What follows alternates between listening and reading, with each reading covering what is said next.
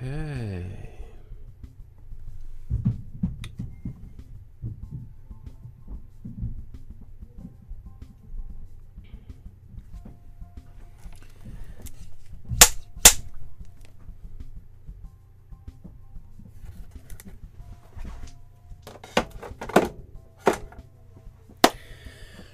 Good afternoon, everyone. My name is Michael Markowsky. Welcome to my studio. Today we're going to recreate another painting by another one of my favorite artists. Today we're going to be looking at Robert Henri and this portrait of Mildred Clarke von Kienbusch from 1914. And Robert Henri is probably an artist most people haven't heard of. Even a lot of artists haven't heard of, but Robert Henri is definitely one of the most important and certainly most influential artists in American history. And we'll take a look at some of the artists that he influenced and the influence that he continues to have throughout American art.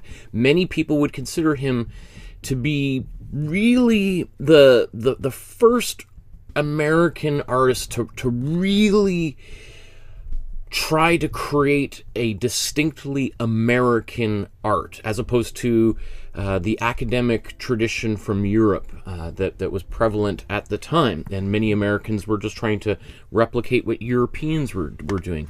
Robert Henri wanted to create an art that was distinctly American, and that's what makes him so important. Okay, so let's just look at the plan for today's episode. What we're going to do is we're going to get the image onto the canvas, and there's a template that I've provided. I'll show you where to get that and how to get it onto the canvas here in just a few moments. We'll stain the canvas with a little bit of color, then we'll talk about Robert Henri's biography, and I'm telling you, it's a great story. It is worthy of a movie, especially his youth.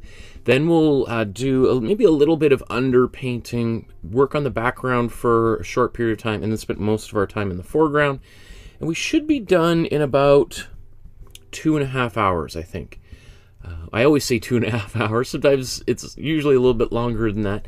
But the way that Robert Henri painted, we sort of want to be going relatively quickly. His technique is a lot like Edouard Manet. There's a lot of kind of brushwork that is done in a speedy manner. So we'll try to get that to happen as well.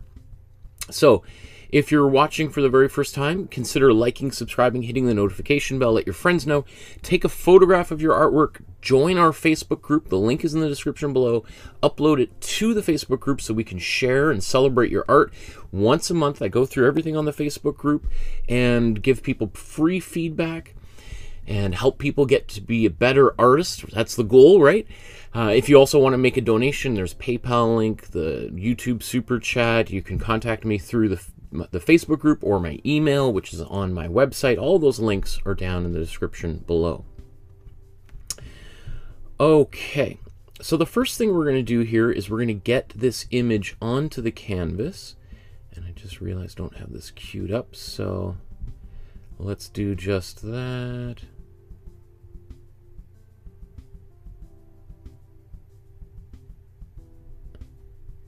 Okay.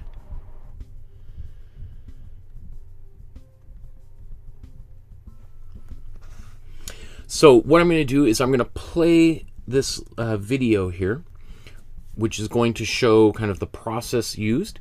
You'll see that I'm using a 9x12 sized canvas board. I've ordered these from Amazon. They come out to about $2 a canvas as opposed to the $1 version you get at the dollar store, and I think they're more than twice as good in terms of quality. They hold paint a little bit better. I've printed off the outline from the Dropbox folder. I'll show you that in a moment. And just printed it on my inkjet printer at home. Nothing special, that you don't need any special material. And this, it's 8.5 by 11, so it's not quite the right size to fit on the canvas, but that's perfect because it gives us a little room to put that tape there. And I put it a little bit down so there's a little bit more room at the top of her head there. And I'm using some carbon transfer paper, which you can use. There's a link in the description below to buy it, but you can also get it at any art supply, craft store, and fabric stores, because people use carbon paper to transfer patterns onto fabric to make clothes. So make sure the shiny side is down, and then once that's down, then we're going to trace over most of the lines. You'll see in her hair, I do maybe half or a third of the lines there. We don't need to see this whole thing. It's pretty straightforward. Let's just zip around. I even did his signature here.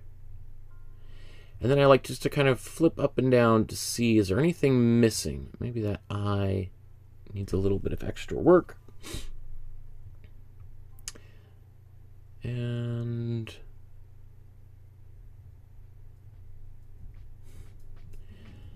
I guess I did a little bit of extra work here in the background. And there we go. Once it's all done, you can just peel the piece of paper off. I like to preserve these things so that I can use them in the future, or just have it kind of handy sitting a little bit out of the way here. Okay, so as promised here, I just want to show you where you can find the Dropbox. So if you click in the link down below, you'll see a link to a Dropbox folder. And in that Dropbox folder, if we scroll all the way down, the very ones at the very top are our most basic introductory episodes. And we are 131 here. You'll see that there is the original painting, and then the outlines I did, a JPEG and PDF version, whatever's easier for you to print off at home. So, and then of course, here's our private Facebook group, which I strongly encourage you to join. Okay, so let's go to the next technique. So what we're going to do here is we're going to stain the canvas with a little bit of color. This is a very traditional approach to painting that I'm sure Robert Henri would have done. He would have known about this. Robert Henri was also, we'll get into his biography in a moment, but really one of the most famous art teachers in art history. And I'm sure he would have used this technique. He would have known about this technique. He would have taught other people how to use this technique. And despite how kind of avant-garde he was at times, he still would have valued this as an essential aspect of the artistic process. So what I've just done here is I've put my warm yellow onto the canvas. Now, if you're wondering what warm yellow, what does that mean? This is the actual yellow that I'm using. This Amsterdam paint. I'm not sponsored, paid by them. I bought all these materials on my own. I like this because it's a relatively inexpensive paint and it does a really great job. We've done over 230 or so paintings using it. So this is what I'm using, the Azo Yellow Deep. You can use, if you don't want to use Amsterdam or you don't have this brand of paint, there's lots of other brands that are out there, and these are my suggestions so you can replicate the results that I'm getting in these paintings. Here's Golden. This is a much higher quality paint, but it's about 4 times the price. Liquitex, this is their student grade. They also make a more expensive grade. Winsor & Newton also works great. Artist Loft from Michael's Art Supply Chain. Buzz, Peebo, Holbein, Dialer Rowney. All of those paints will work just fine for these processes. And you can see there's also 2 yellows, 2 blues, 2 reds, and a white and a black. I hardly ever use black because I'm going to mix my black here. I'll show you how to do that, which is kind of remarkable how you can do that with just red and blue and yellow. You can make a black. But this is called a split primary palette. So we'll show you how all that's done in due course here. Okay, so I've got my warm yellow on here. Maybe about twice as much paint as I put on my toothpaste, or twice as much paint here. The analogy is it's like twice as much toothpaste as I put on my toothbrush. It's I say the same thing over and over and over again, and sometimes my brain is 2 steps ahead of my mouth. Okay, so I'm going to stir that up real good. Again, this is the only time I ever use water when I'm painting with acrylic. And I encourage every artist to try to get to this point. You know, when you're first starting out, a lot of people do use water in their acrylic paint because I think a lot of people originally learn how to paint with watercolors, and so they sort of just assume they're the same sort of process. But they are very different materials, right? Now, Robert Henri, I'm sure, would not have used a color this saturated. He would have used a rusty red, brownish color, which, as we'll see here, brown is a color that features a lot in his work. But I've been using this warm yellow for over 230 paintings. It works really well. It's nice and fast. You just squeeze it right out of the tube and start painting. We don't have to mix any colors. And as I've shown over and over and over again, sometimes by painting the same painting side by side, when it's done, most people would not be able to tell any difference whatsoever. There is a difference, but can you taste the difference? Can you see the difference? Probably not. All right, so that's why I think, especially if you're a beginner painter, this is just a nice simple way to get the painting started. Okay, so I just wipe off that excess paint on my brush, and then I can clean it off. And even though this water is now turning yellow, there's very little pigment in it. That's a question people ask me all the time. How come you never clean your water when you do these paintings? And sometimes you're painting for 4 or 5 hours. I'm always changing my water every 10 minutes. It's because often people just put their brush full of paint into the water, and of course it's going to get really dirty. If we wipe most of the paint off and we're just kind of rubbing off, cleaning the little bit that's left, you're going to have lots of clean water for the entire painting process. Okay, so I'm just going to blow dry this here, so to speed up this drying time, so when we're done talking about Robert Henri's work, we'll be ready to paint.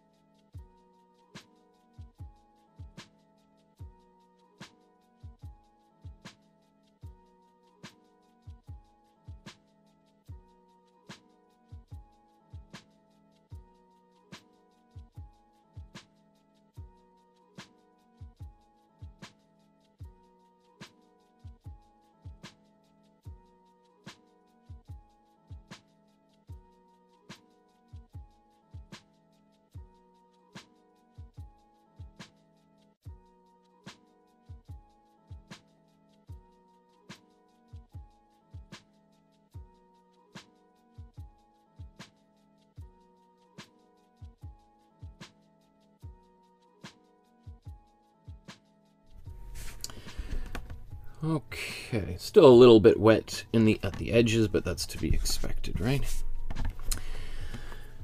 Okay. So now that we've got some color and we've got our drawing in place, let's take a moment here to talk a little bit about who Robert Henri was and why he's so popular in the artists that he influenced. Okay.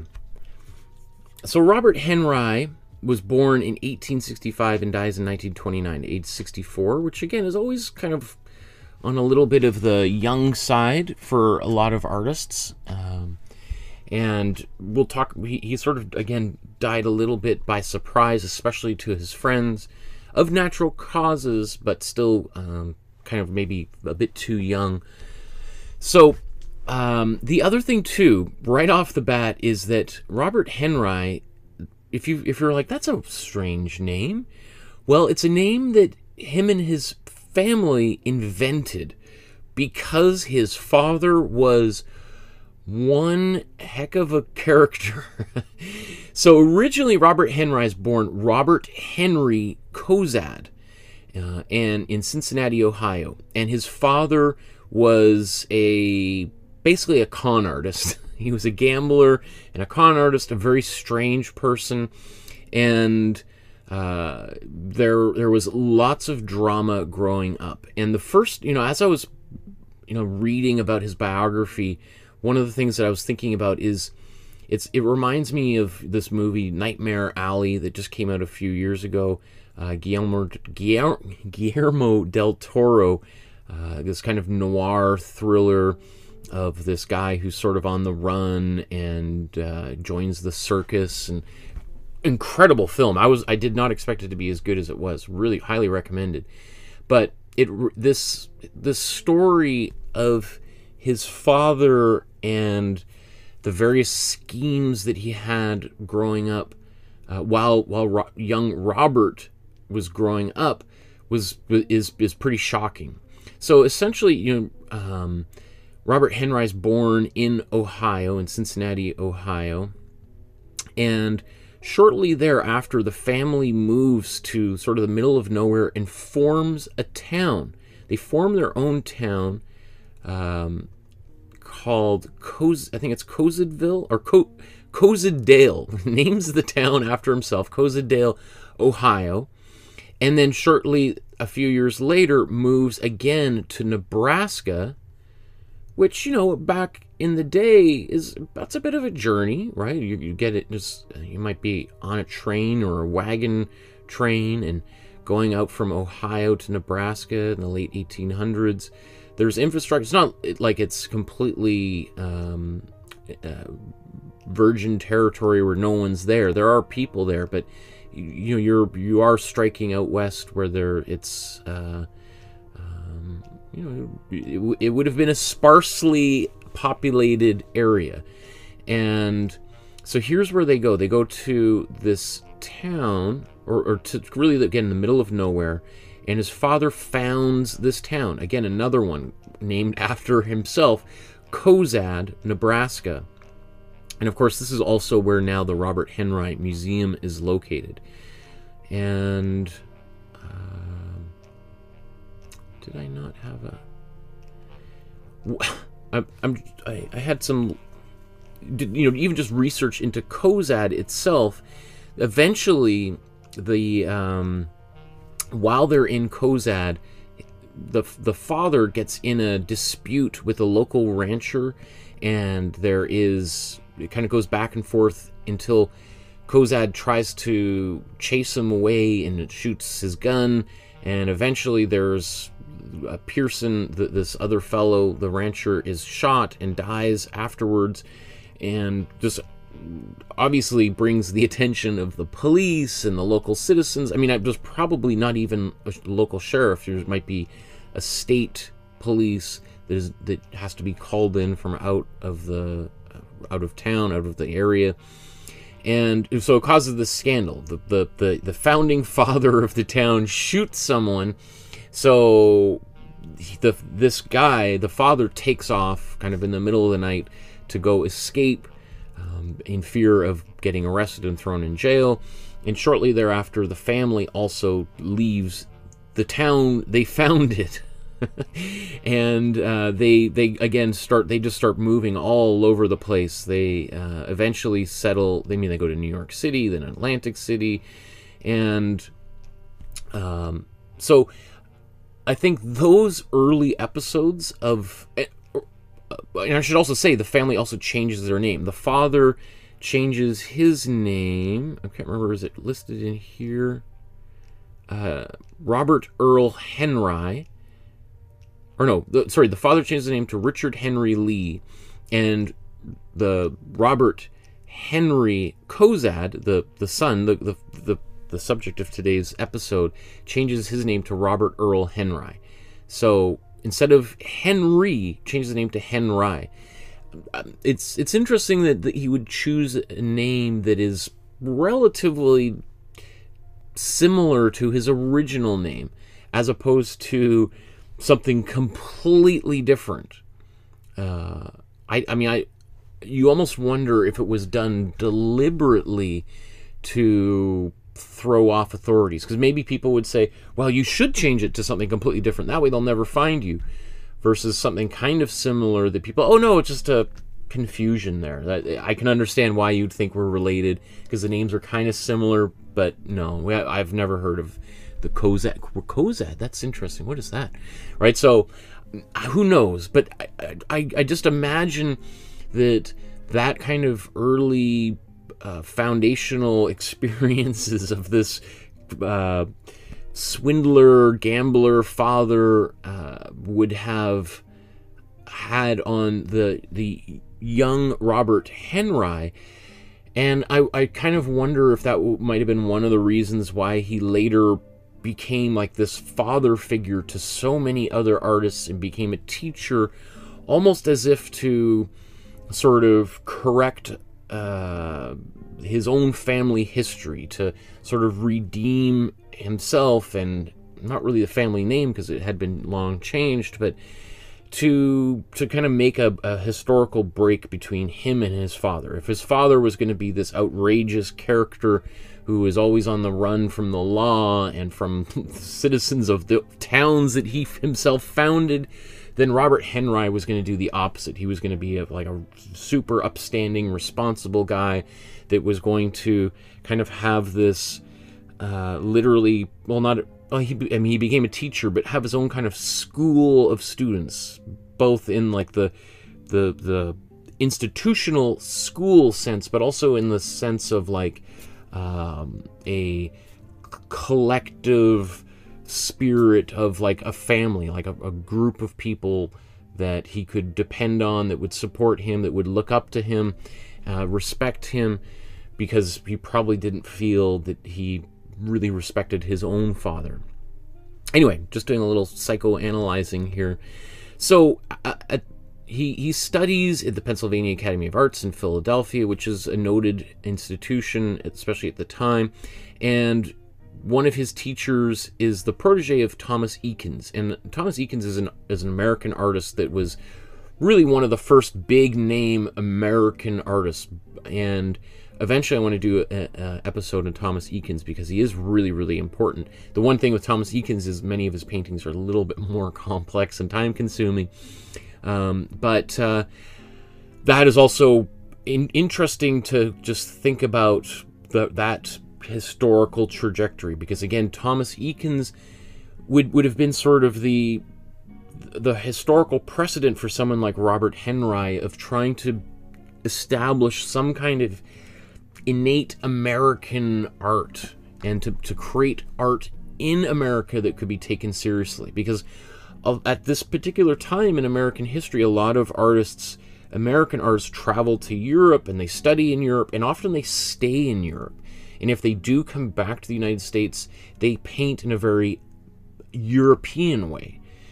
And we also see this in Canada. The same sort of thing happens with the group of seven who, you know, become kind of, looking at European art and disillusioned by it and thinking, why are we painting Canada the way Europeans would paint Canada? We have to make paintings of Canada like Canadians would paint Canada.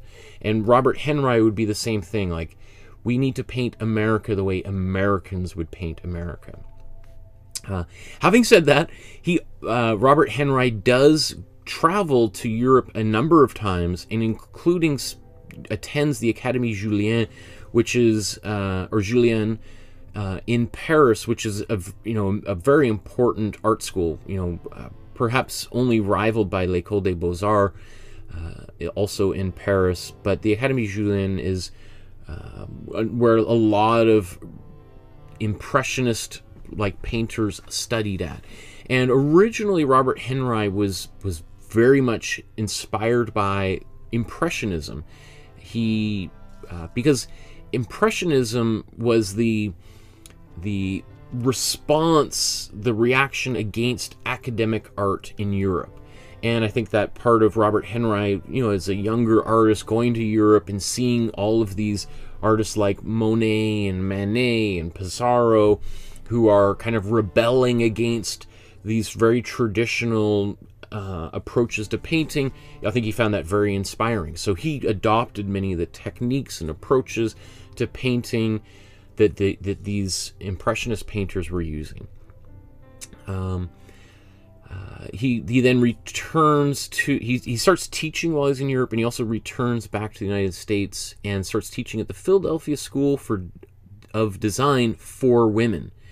And that's kind of interesting because while there are, you know, again, at this time, it's most of these art training is quite segregated. You might have academic institutions for male artists, and then often you have a school for female artists that is, you know, teaches women how to paint, but it might also have kind of very domestic crafting classes as well, right? Very promoting quite traditional roles for women, and just sort of teaching women how to paint to keep women busy, right? So they don't get ideas about working and possibly having any level of independence, right? In jest, I say, right?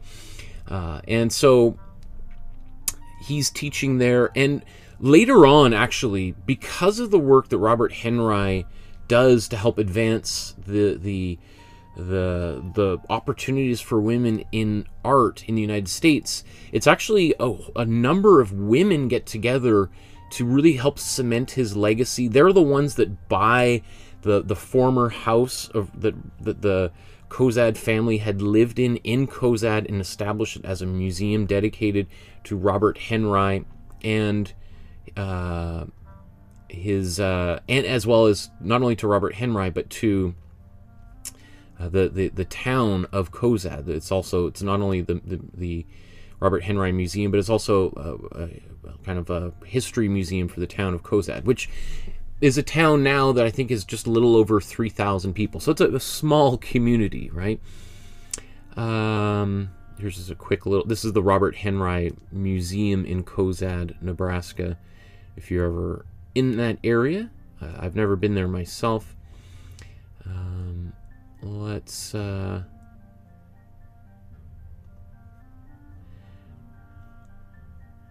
just see if we can just see any images. I mean, it's obviously very much an art gallery where they have, I think there's 33 sketches and paintings there, mostly sketches, a few paintings that were later donated to the house. So here we see a little bit more of how the house actually looked.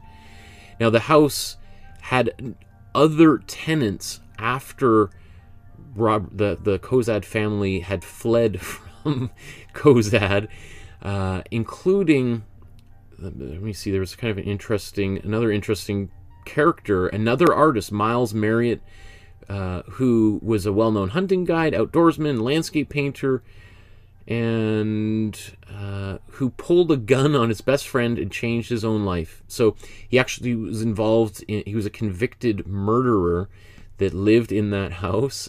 So it's, as I was kind of thinking about this, you just wonder, are certain places, do they have a kind of a memory, or are they cursed in some way for the Cozad family to move in here and for that house to be kind of where this prominent American artist had once lived, and then later on another artist moved in there and also gets himself into some trouble.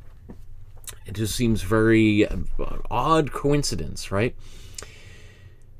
Let's return to his... So, as I said, Robert Henri, after returning from Europe, he moves to Philadelphia. He's teaching at a school for women to learn how to paint. And while he's in Philadelphia, he sort of forms this circle of artists that became known as the Philadelphia Four, and they start exhibiting together. And a number of these artists become very prominent American artists as they go forward. When Robert Henri moves shortly thereafter to New York City, most of these other four artists also follow him, right? So, like William Glackens, George Lukes, Everett Shin, and John Sloan. As I said, George Lukes, John Sloan, Glackens are all very, very well known. Everett Shin, maybe a little bit less so, but they gather together. They're painting, talking about each other's paintings, probably doing a lot of drinking and smoking of cigars and stuff.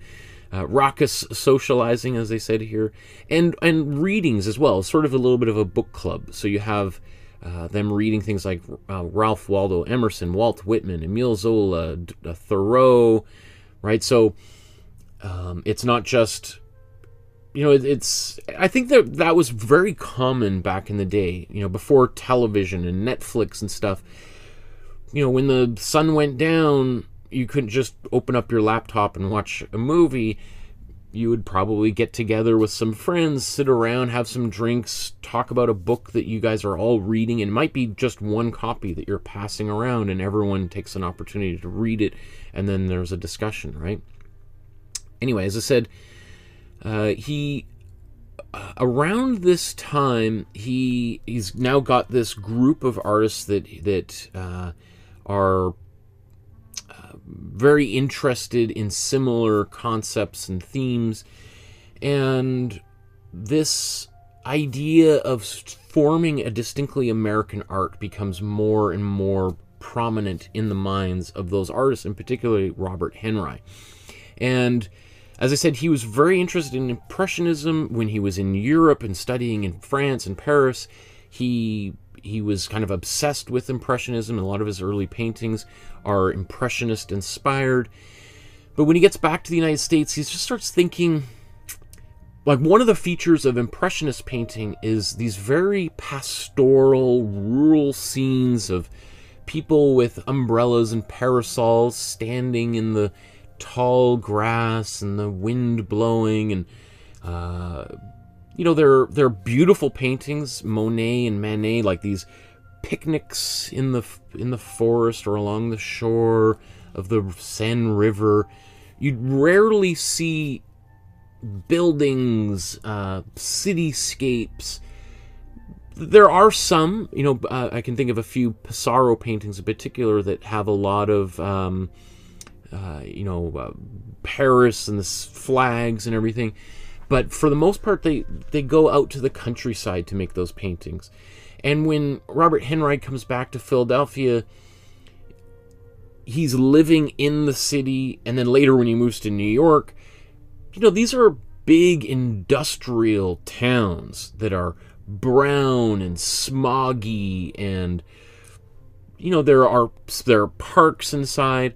But it's a much more urban type of environment that he's living in. And when he thinks back to those European paintings of the Monet with the water lilies and bright colors, I think he thinks, like, is this, how can I can't paint New York City in emerald greens and bright yellows, and it seems a little bit, you can't translate that to this American environment. So one of the things that results is this much more muted palette with a lot more of browns and grays. And I think that's essentially what ends up happening is this particular look of painting becomes dubbed the ashcan approach, or the ashcan school of painting, partly because it sort of looks like, a bucket where people are tapping out their cigars and cigarettes in a bar, right? The ash can. And just like almost every other art movement that was named originally by a critic who was trying to ridicule them, that's what happened with Impressionism, that's what happened with Cubism. You have ashcan is that same sort of thing, like, all of these paintings are all brown and gray, they look like ashes in the bottom of an ash can, like, ugh, gross. And then, but these guys kind of look around and be like, ash can, I kind of like that. There's kind of a gritty, urban, underdog kind of quality to it, right? And so they embrace that term as their own, and Robert Henri from that point forward becomes known as the kind of founder and leader of the ashcan school of art that is based in in New York and with those artists that he originally met in Philadelphia. And so the Ashcan School was originally sort of a two-city thing until most of those artists moved to New York. So like here, the great American art critic Robert Hughes, he's American, right? Or is he British? Now that I think about that. Australian. I was thinking his accent is, yeah. By the way, if you're ever interested, Robert Hughes did a great series of called The Power of Art. I remember watching those when I was in art school. Highly, highly, highly recommended videos. I'm sure they're on YouTube probably at this point. Anyway, Robert Hughes says, Henri wanted art to be akin to journalism. He wanted paint to be as real as mud, the clods of horse shit and snow that froze on Broadway in winter, as real a human product as sweat carrying the unsuppressed smell of human life. Oh, what a great, you can see how Robert Hughes, how evocative his language is. But that idea that these paintings could almost, you could smell the sweat and the horse dung in the street, just like you would walking down a muddy New York street in the middle of winter, right? And it also, you know, they talk about, as you know, that around this time there's that kind of a particular type of journalism they call like the mud raking journalism, which, you know, now we see as particularly negative, but around that time was this type of investigative journalism that was trying to show and bring to light the terrible conditions of people in tenement housing in New York. There's a great museum in New York, the Tenement Museum, that shows how people lived in basically total slums in New York in the late 1800s, early 1900s, or sorry, late 1800s, early 1900s. Did I just say that? So that, you know, that is a major problem. A lot of disease is spreading in those areas, and constant source of discussion. Robert Henri politically is also very left wing. He's basically an anarchist. So I'm sure that is also a big part of his thinking approach to painting, is like really trying to capture the reality of life in New York City, and not some kind of beautified, idealized life like the Impressionists. So even though he's originally very inspired by the Impressionists, as he spends more time back in the United States, he really starts to have sort of second thoughts and really wanting to kind of find a different, his own unique way of expressing what he sees. Another thing too, he while he's in Philadelphia, he meets the Canadian artist James Wilson Morris, who I'm going to be doing an episode of his in October. I think in October is going to be Morris Week, because there's a bunch of artists that have Morris first name and last names, many of them Canadian, that we're going to take a look at. So. But one of the things that Morris was famous for was taking these little tiny paintings, like little canvases just about that big, and having like a little cigar-like box full of paint with oil paint, which, remember, oil paint can take months to dry. And so if you have a little box just like this with just the basic colors, just like we use here, and a tiny little canvas, what you can do is have it in your coat pocket. You can pull it out and you can make a quick little paint sketch on the spot, put it back into your pocket, and go on about your day. And that was quite revolutionary, especially at the time, just because of the tools, pre-made paint and in tubes and everything. But allowed him to kind of, you know, document this, you know, these spontaneous depictions of urban scenes. He gets married to one of his students in one of his art classes, and they, it seems like they had a happy relationship, although she died shortly thereafter. I think they only were married for about 7 or 8 years before she dies, and then he later remarries. This is a portrait he makes of his second wife here, Marjorie Orgon, who was an artist herself, and she usually painted under her own name, as opposed to Marjorie Henri. But this is one of the most famous paintings that he did, and maybe one day we'll do that painting. What else do I want to say? Also, around this time, he rebels against the National Academy of Design, which is, like an academy like they had in Europe, right? So all of these academies, which we've talked about many times before, he is now kind of in that butting heads against that group. And having spent time in Paris and seen the Impressionists and becoming quite familiar with how they started their own Salon des Indépendants, an independent salon to rival the Academy, and basically because the academies were so powerful that they could pick and choose who the artists of the day were, the Impressionists like Monet and Manet were like, screw this, you don't want to show our paintings? We're going to have our own exhibition. So this is another evolution in the step of Robert Henri, where he refers to the Academy as a cemetery of art. That's where artists go to die, where all great creativity is extinguished, right?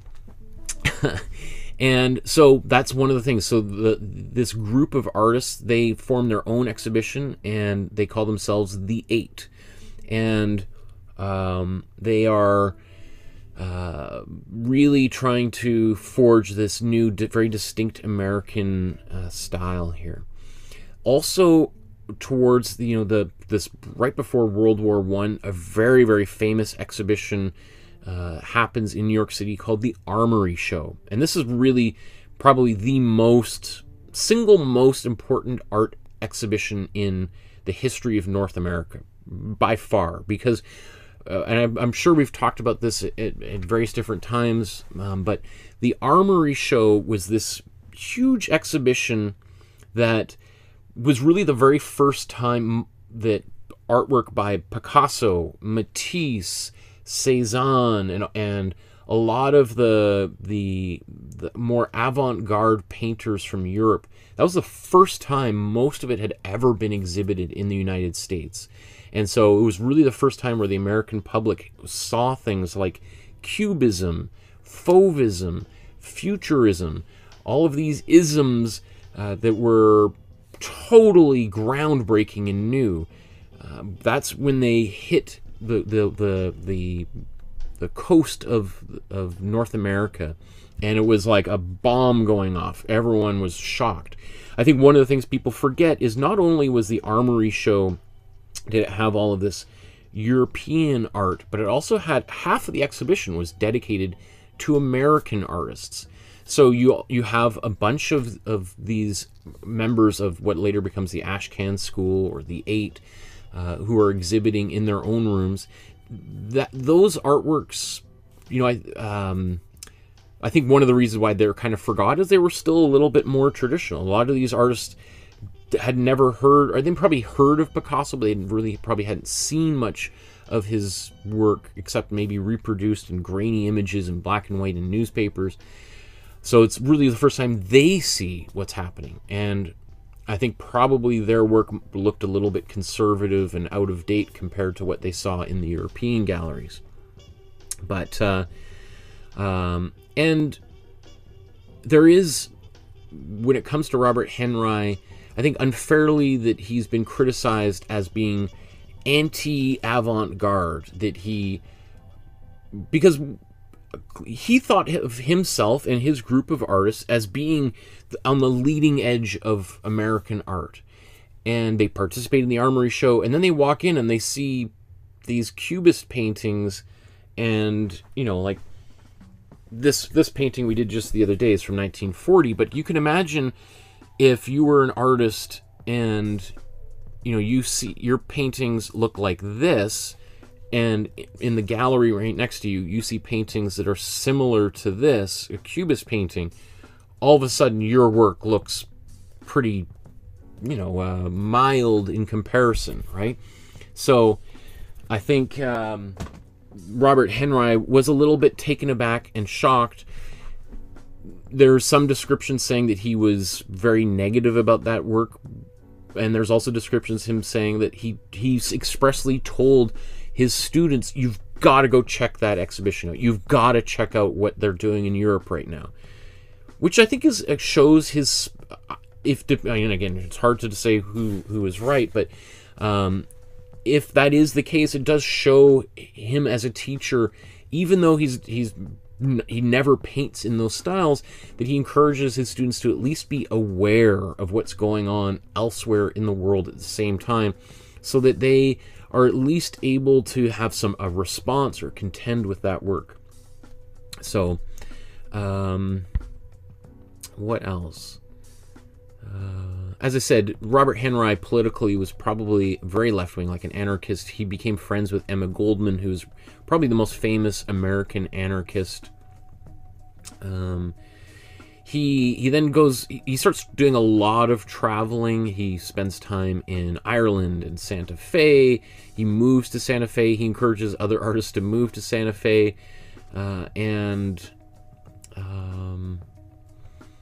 Which that's also a whole other thing. The artists that moved to the American Southwest around this time, you have people like Ansel Adams, the photographer, Giorgio O'Keeffe.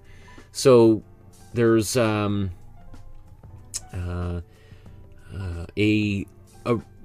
I think, especially because you have these American artists in New York City, this big industrial town, that they start thinking, okay, the New York big industrial town kind of looks a little bit like Berlin or Paris or London.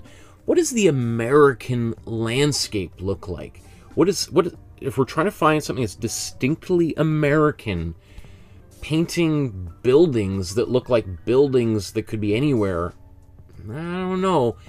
Well, maybe we got to find a landscape that you cannot find in England or France, and in New Mexico.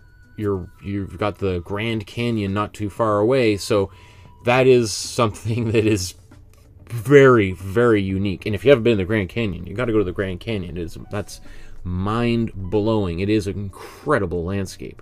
The scale of it is incomprehensible. I'll just tell you a story real quick. I remember going to the Grand Canyon and looking at the landscape, and then like a tour bus pulled up, and they got off, and they're talking and just sort of listening in, and this guy is saying, you see that river down there? That river at this wide area is the width of 2 football fields wide. And you're looking at it like, no. I could probably throw a rock across that. That's like, I could wade across. It's not that big or deep. And then you see like a little tiny kayak, and you're like, oh my goodness. It's just so big that the human brain is incapable of perceiving the scale that you're seeing. Okay, I want to get to the painting real quick. What else do I want to mention? So, as I said, he died kind of quite suddenly and a surprise to his friends of prostate cancer. And he'd been suffering for a while, but he didn't tell anybody. So again, that was quite a surprise. And the other last little thing that I think is interesting here is one of the things that he was really interested in, and I would say probably earlier on in his life, he was really interested in this concept of dynamic symmetry. And dynamic symmetry was a kind of concept that is basically this artist Jay Hambidge. He came up with the concept of dynamic symmetry, and it's kind of loosely based on the idea of the rule of 3 and the golden ratio. And you have this idea of like the perfect composition can be arrived at through mathematical means, that there is literally a formula that one can follow to create the perfect painting. These ideas of rule of thirds and the golden ratio go back thousands of years, and are based on mathematics and close observation of nature, as well as like people believe them to be divinely inspired, at least the golden ratio. But you could see, like, one of the things that they became fascinated by is the Fibonacci sequence, and how everything can be kind of constantly divided, and these numbers will continue to repeat endlessly no matter how close or far away you zoom in or out of things. And those, I think a lot of artists, including myself, we become pretty interested in the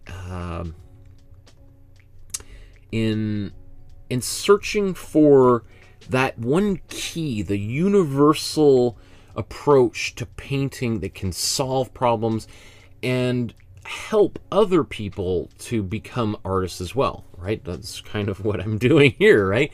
And the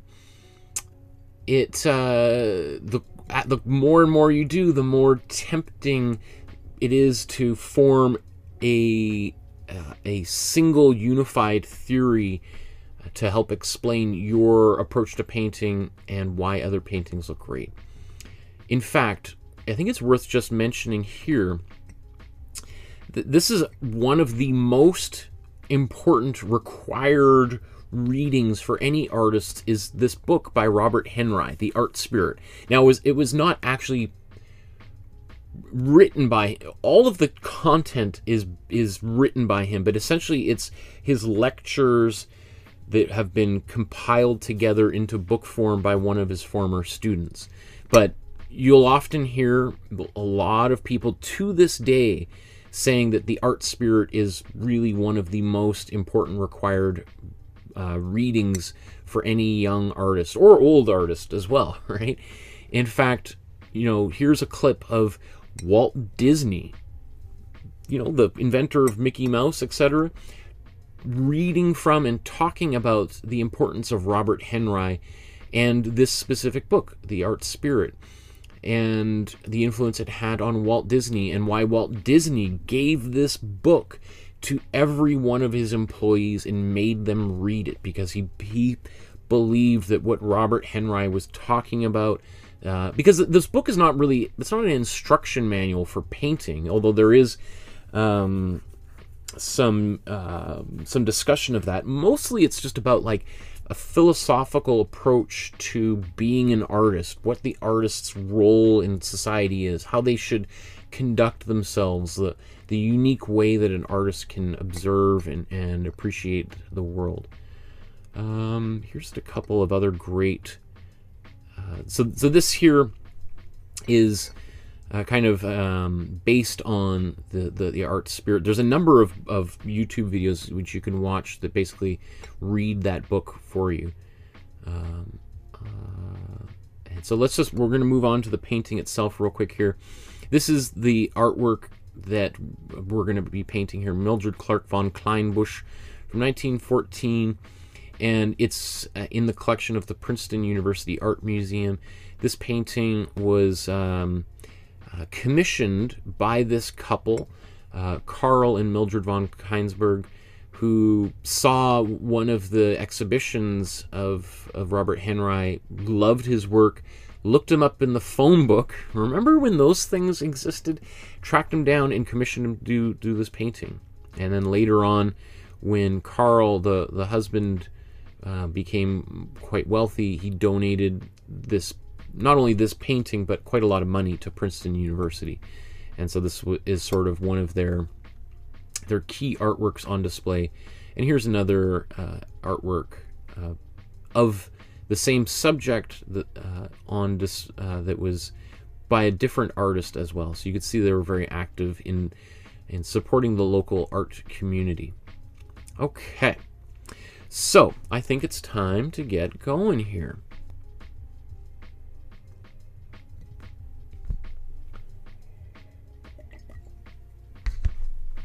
So, typically, what an artist might do, if we just sort of talk about like the artistic process here, is probably the way that an artist like Robert Henri would work is potentially maybe doing a little, like, so let's say we have a blank canvas, right?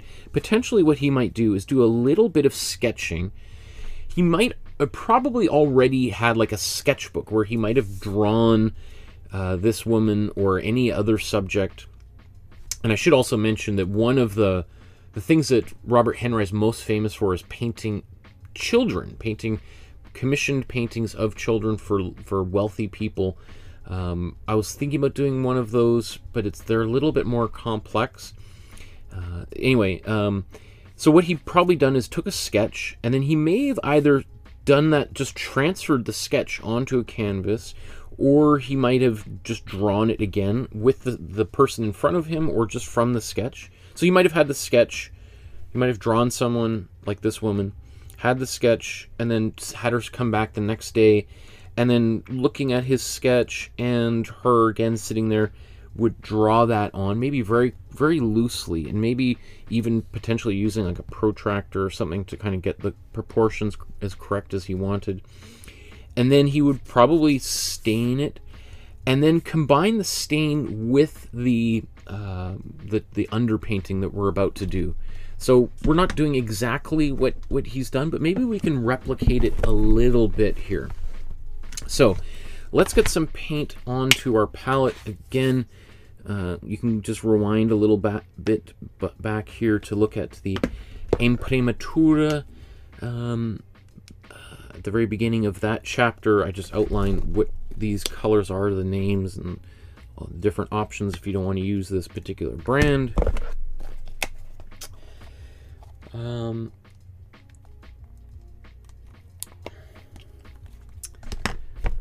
You know, I basically put about as much paint as I put toothpaste on my toothbrush here.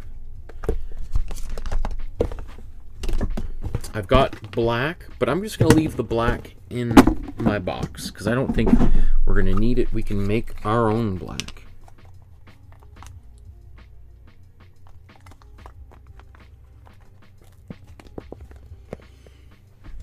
I think we can squeeze a little bit more out here. This is the tube wringer. I love this tool. It's like one of my favorite things on earth. Squeeze out the remaining paint here. There's still more in there too. We'll cut that open at some point. I think we're going to use most of the paint, the different colors here. I do notice that recently I've been using less and less cool red, but I'll still put it on the palette because it's nice to have that available.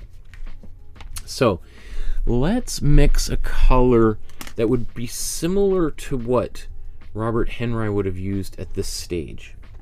Because if we look at the painting here, we see in the background we've got some cool browns with this cool green over top of it. We also have that kind of a brown underneath the painting here. So let's mix a bit of let's mix a cool brown, because we're going to use that for the background, and we can use that for our underpainting as well.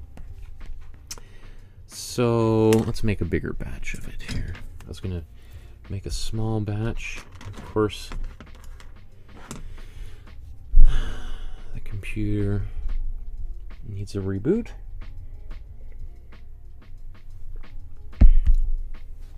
Come on.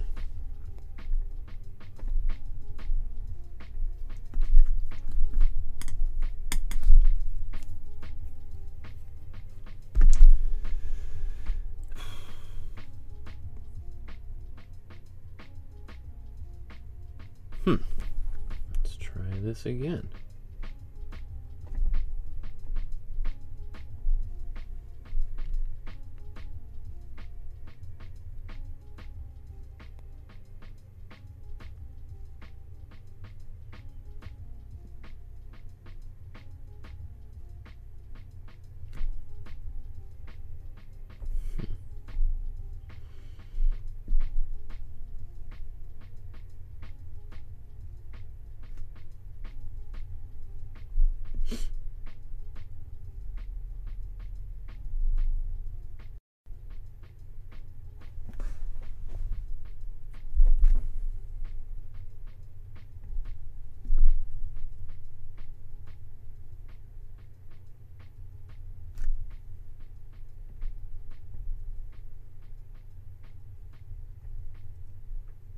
Oh, here we are.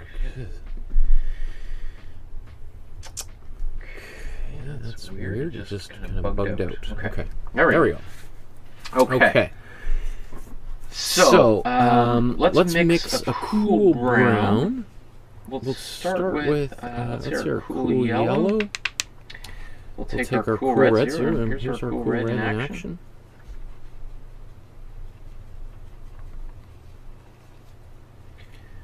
So it's mostly cool yellow, a little bit of cool red. And then let's take some cool blue. Less of that, right? And then we're going to get this cool brown. It's always advisable to start with maybe a more yellow dominant color, and then just add red and blue to it as you go to get closer to the color you want. Just a little bit more blue in there. It just makes it a little bit darker. As you put more blue in there, it's going to go kind of green, so I just sort of add a little bit more red to balance that out.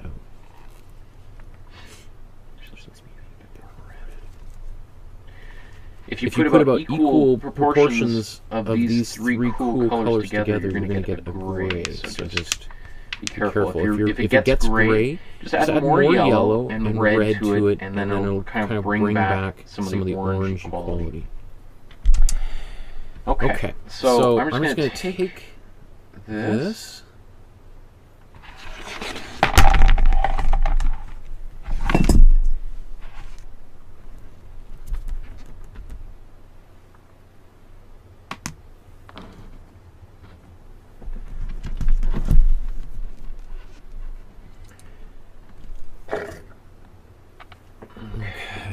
So what I'm going to do here is just a little bit of outline. And as I said, the way that Robert Henri probably did this is he might have had a very basic sketch on here, or he may have just immediately started to attack it with this brown and just sort of outlining where some of the most important features were.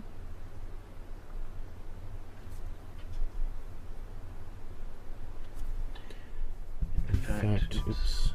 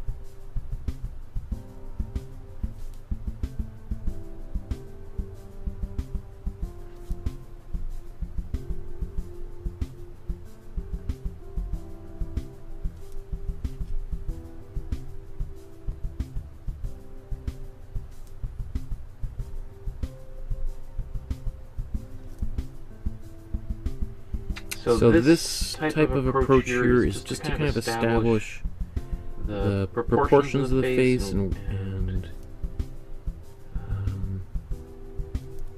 also so that if we get a lot of paint on her face later on, we'll be easily able to find where her features are. Sometimes they can get a little bit lost, right?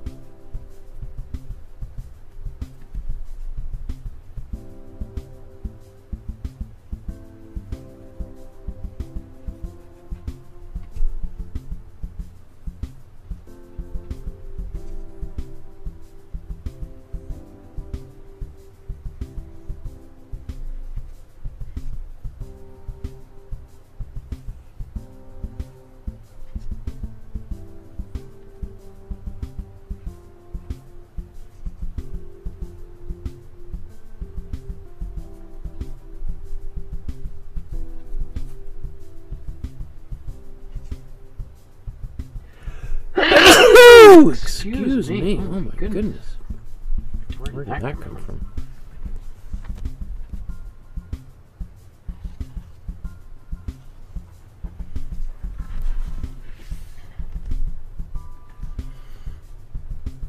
Okay, so we'll be done here in a second. Really, we don't need to do this. And soft, in fact, in recent paintings, I haven't done much of this at all. But I did want to kind of just give you a quick sense of how he would have worked. That this would have been probably a stage of the painting like this. A very quick little sketch with underpainting. With or without the pencil lines having been there originally. I'm not exactly sure. Okay. So. I got that done. Just wipe off that excess paint, clean my paintbrush.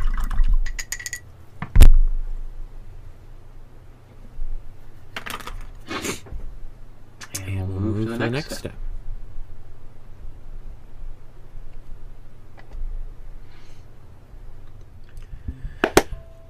Okay, so now we've got the underdrawing, or Imprimatura, and the underpainting established, right? And not exactly in the way that he would have done it, but I think in the spirit of his approach. So now let's work on the background. Let's establish that, and there's a few colors that we want to put in the background. Primarily to start, what we want is a brown. Because we can see that there's this brown and even a little bit of lighter yellowy areas of that brown, which tells me not necessarily that he painted a yellow like we've done, but probably that he worked the surface with probably a few times with the brown that we just mixed. So let's paint that on here. Let's even put them side by side again, so we can just see a little bit of this process. Right? We're going to put this cold brown on here. Right? This is a brown we made using cold red, cold blue, and cold yellow. And just again, you want to be just take your time mixing that, because if you mix it really quickly and you have equal proportions of these colors, you'll get a gray. So to get that brown, just make sure you got maybe a little bit more yellow and red in there, very little blue. The more blue you put in there, the more quickly this is going to go gray.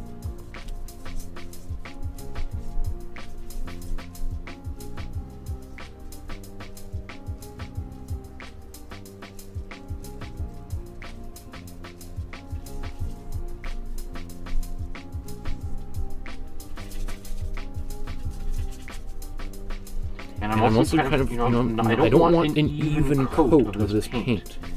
Almost, I'm deliberately kind of painting it with a bit of a smaller brush. Because if you get the larger the brush you have, the more even of a coat of paint you have. And I don't really want an even coat of paint. In this type of approach to painting, we want something that's a little bit more gestural.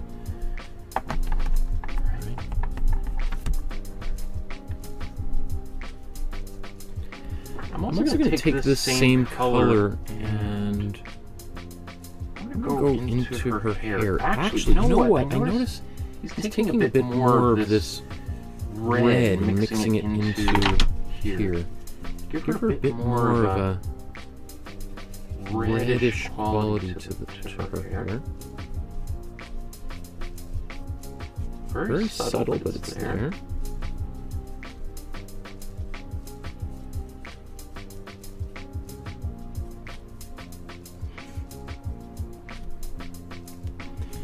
And then he's also taking a bit more yellow into this color.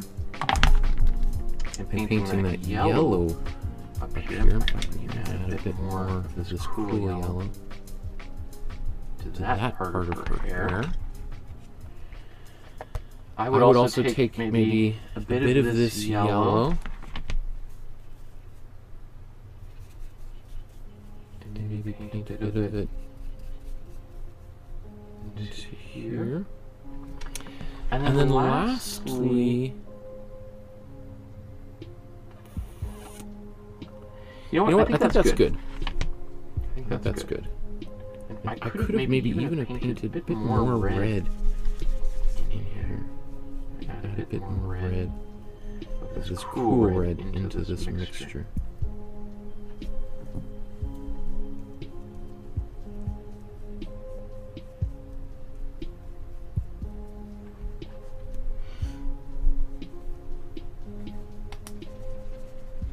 Okay. So now we've got that kind of background started.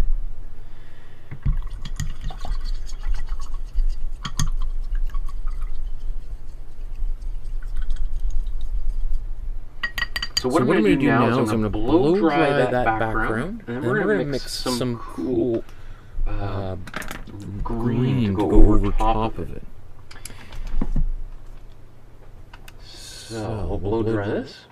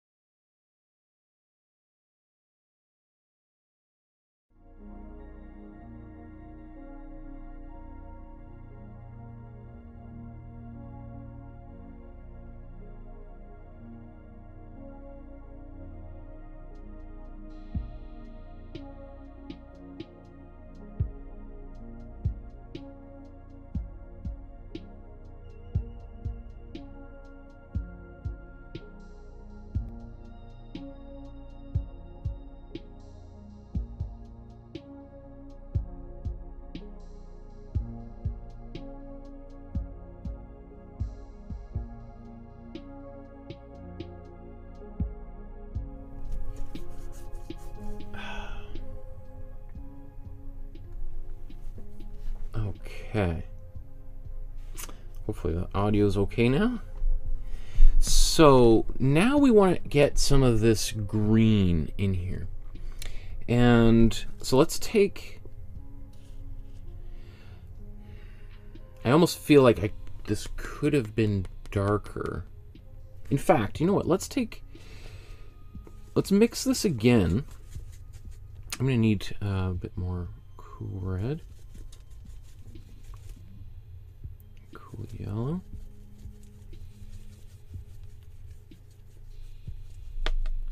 Maybe a bit more blue. Now I'm going to go over the background again.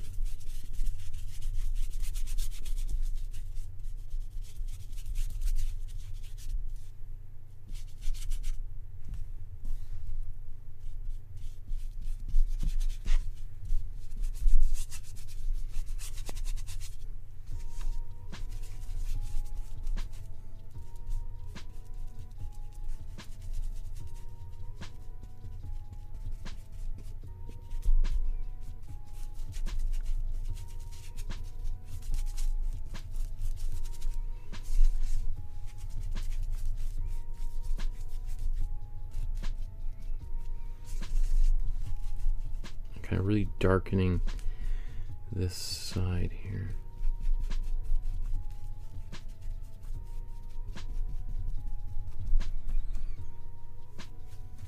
And it's interesting, what he's doing here is he's deliberately making this side darker because this side is also the lighter side of her face. So we're going to get more contrast here with a dark background here, lighter side of the face.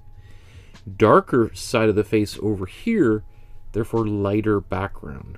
Right? So he's deliberately darkening certain so that we have more contrast. Here we have dark, light, light, dark. Okay, so that's good, but let's now, I'm going to blow dry that again and then we'll put our green over top.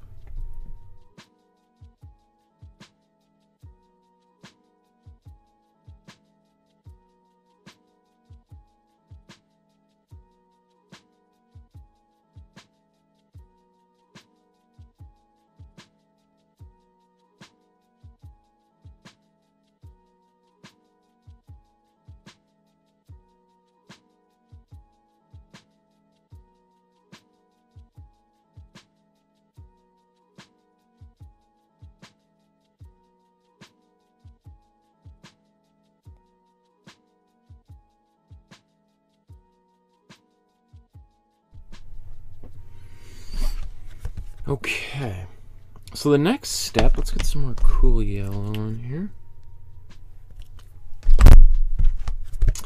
The next step we're going to do is, without washing my brush, I'm going to keep the same brown on here.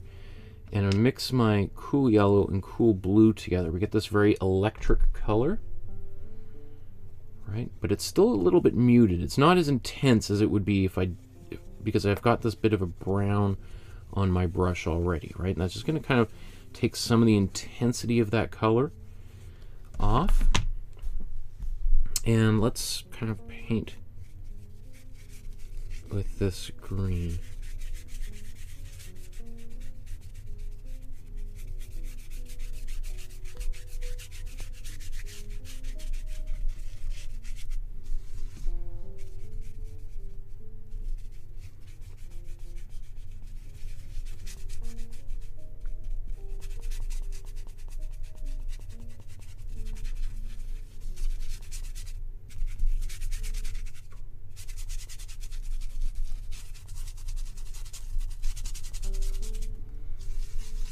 Just scrubbing it in almost kind of like a dry brush, right?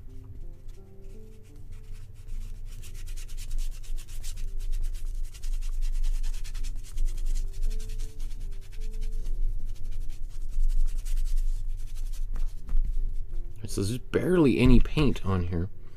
Let's mix that again. Take some of our brown back in there.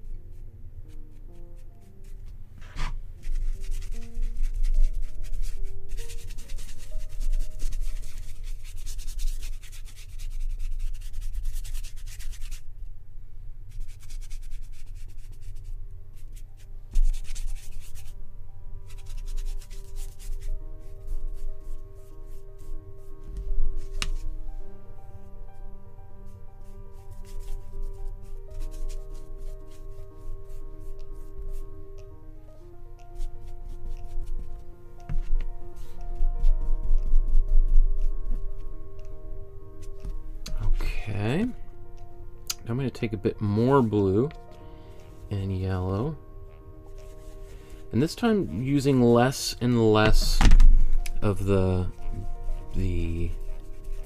brown.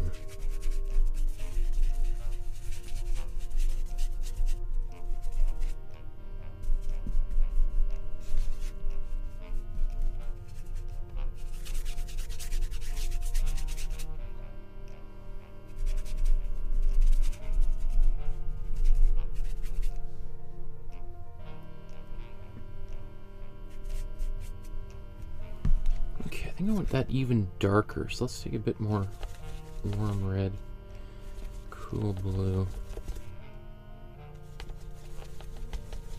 So you see how that kind of goes into a bit of a gray? I'll take that.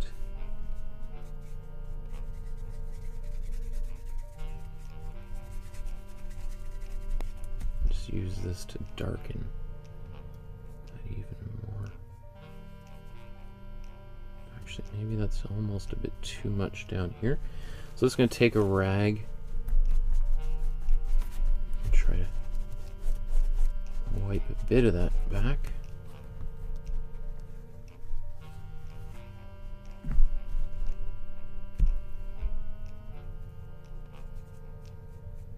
And just lightly go back over it. Okay, I think that's pretty good.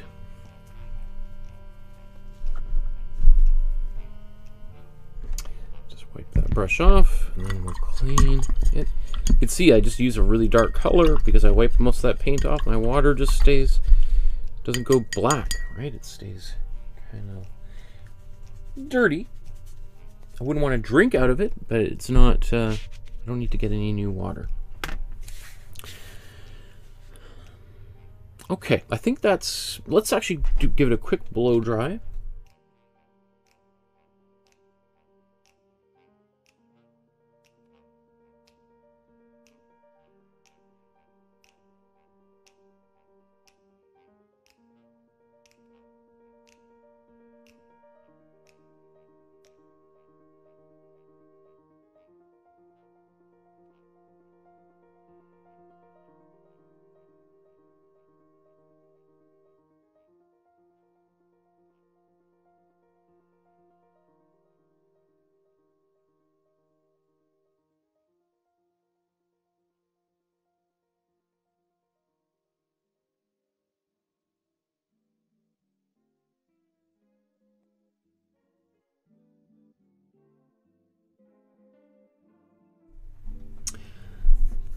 Okay.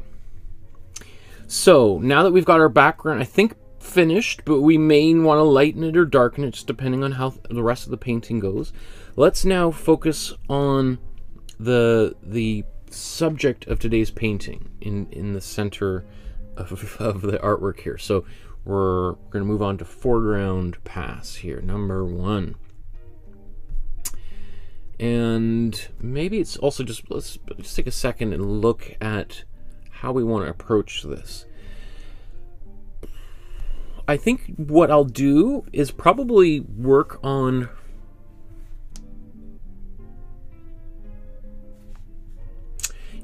okay, so there's a few things. My instinct is to work on her face a little bit right away.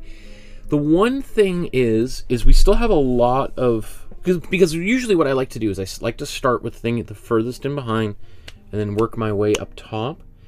And I do like that. That works usually really well, but her clothing is so dark that I feel like it's very hard to see what color her skin should be when I still have all of this bright yellow here. So I think what I'm going to do to start is we've got her hair. I'm going to do her clothing first, and then we'll do her skin, and then we'll probably finish with the clothing on top. So what we want is a bit of a brown, or a kind of brownish purpley color, and we're going to use warmer colors now. Because we used all these cool colors for our background, we want to use warmer colors for the foreground. So that purple that we see, like if we mix our cool red and our warm blue together, we're going to get a beautiful, super saturated purple, right? We want instead a bit more of a muted purple. So I'm instead going to take my warm red and my cool blue, and we're going to get a purple, but it's going to be less intense, right? It's closer to the neutral core. It gives it a bit more of a dirty purple, not as luminous as we would if we used our warm red. The one thing is, if we paint this directly onto that yellow, it does make me a little bit worried that it's going to look a little bit brownish. So I might overemphasize the amount of blue in this mixture. And I'm going to add just a tad bit of white in here. That's going to kind of give it just that little bit of punch needed to overcome some of that yellow. And then let's paint that in here.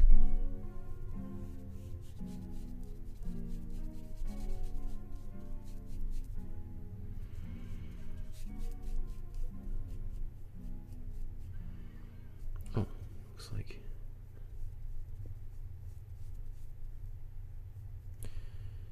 you know what this could be? I'm gonna go like this because I think this might have been stuff I added when I was doing the Photoshop here.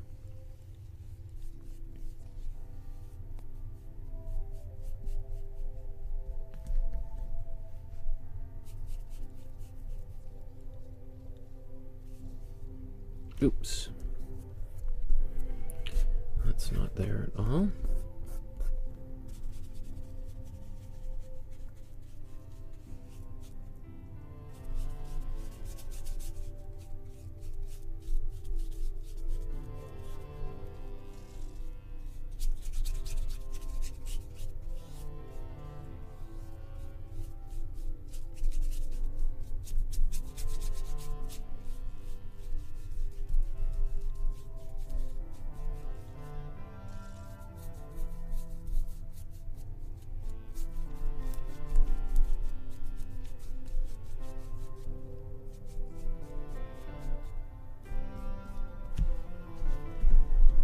And I can even take my rag, perhaps.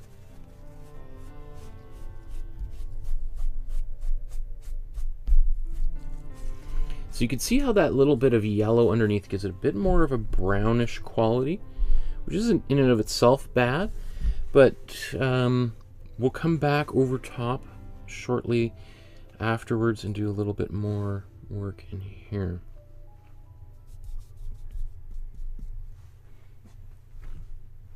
Maybe.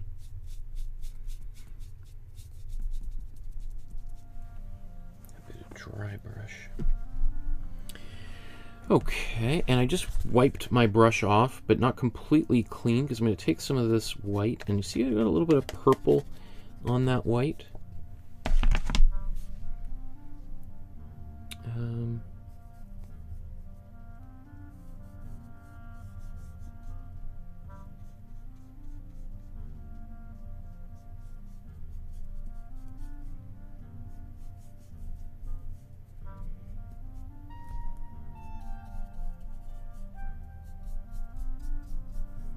I'm going to paint all this down here. I think this would have been like her blouse or something, so.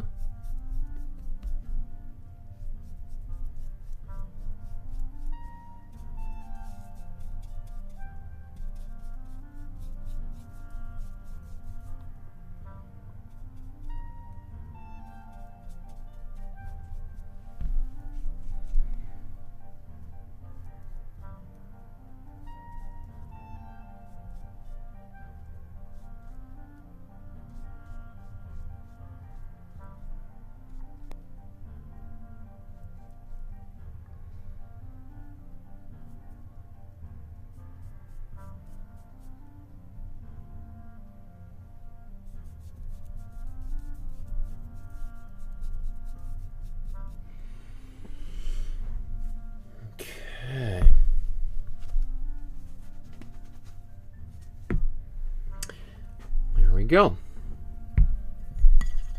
So now this is going to really help us more accurately judge the colors that we want to mix for her skin tone here, because now we don't have all of that yellow in her clothing and her collar to kind of overcome and contend with. Actually, not. I think I'm going to add. I'm going to take. Now that I'm looking at it, some of this white, paint that into some of the flowers lightly like that.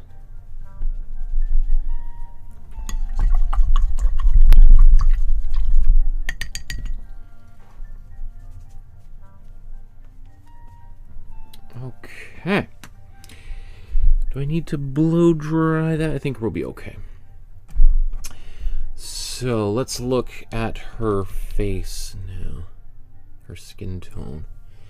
And that skin tone here, to paint this, what we're going to start with is a flesh tone. We're going to mix one that's peachy, but it's going to have a little bit more of a yellowish quality to it.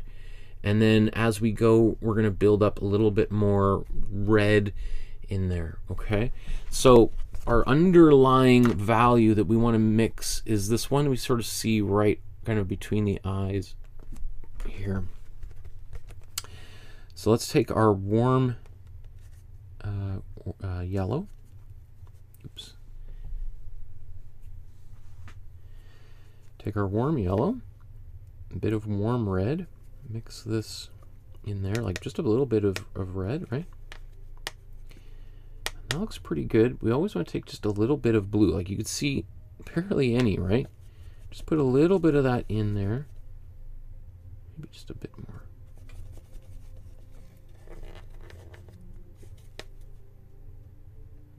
A little bit more red.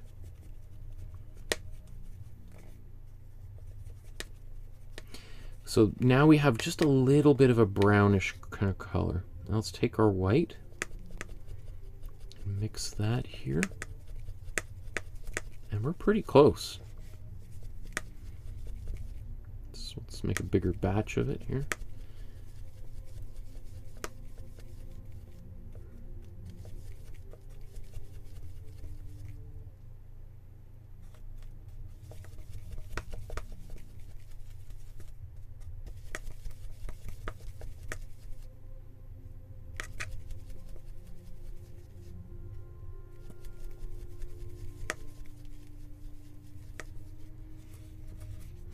Okay.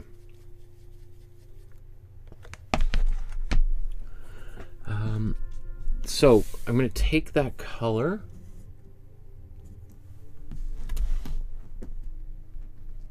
Maybe I'll zoom back out.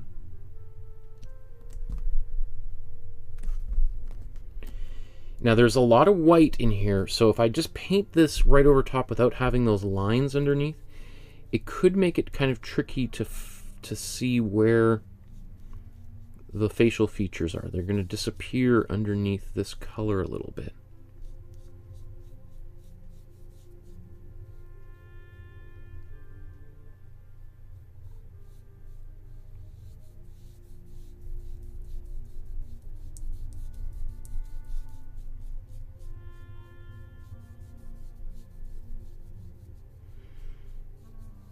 And I'm not afraid to paint over top of my pencil lines a little bit, because I can then go back over top and clean that up later.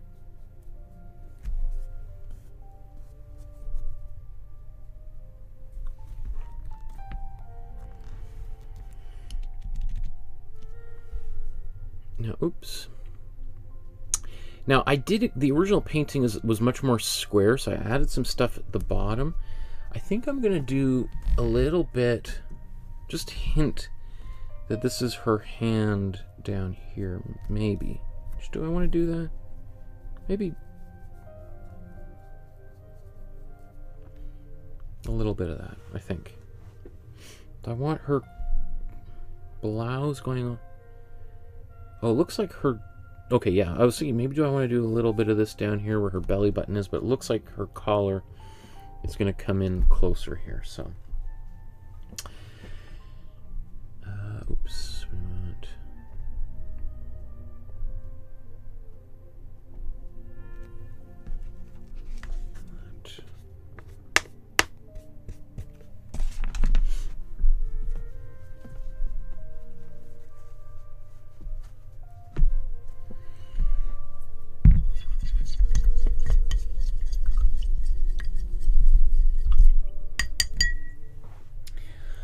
So as we start, I think now it's time to retire this brush that we've been using. It's about the size of my thumbnail, right? And we're going to start going down to smaller and smaller brushes, right? So at this point, the painting has been, I think, well established, and now we're going to start going into some details. So let's just make mention of this. So, as I was saying, I think we're done with the bigger brush. Now, from now on, we're going to go into smaller brushes to finish this painting off. And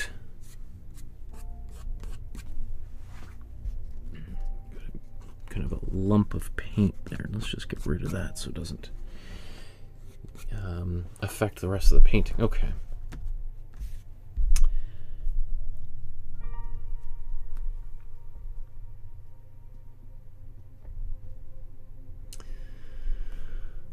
So,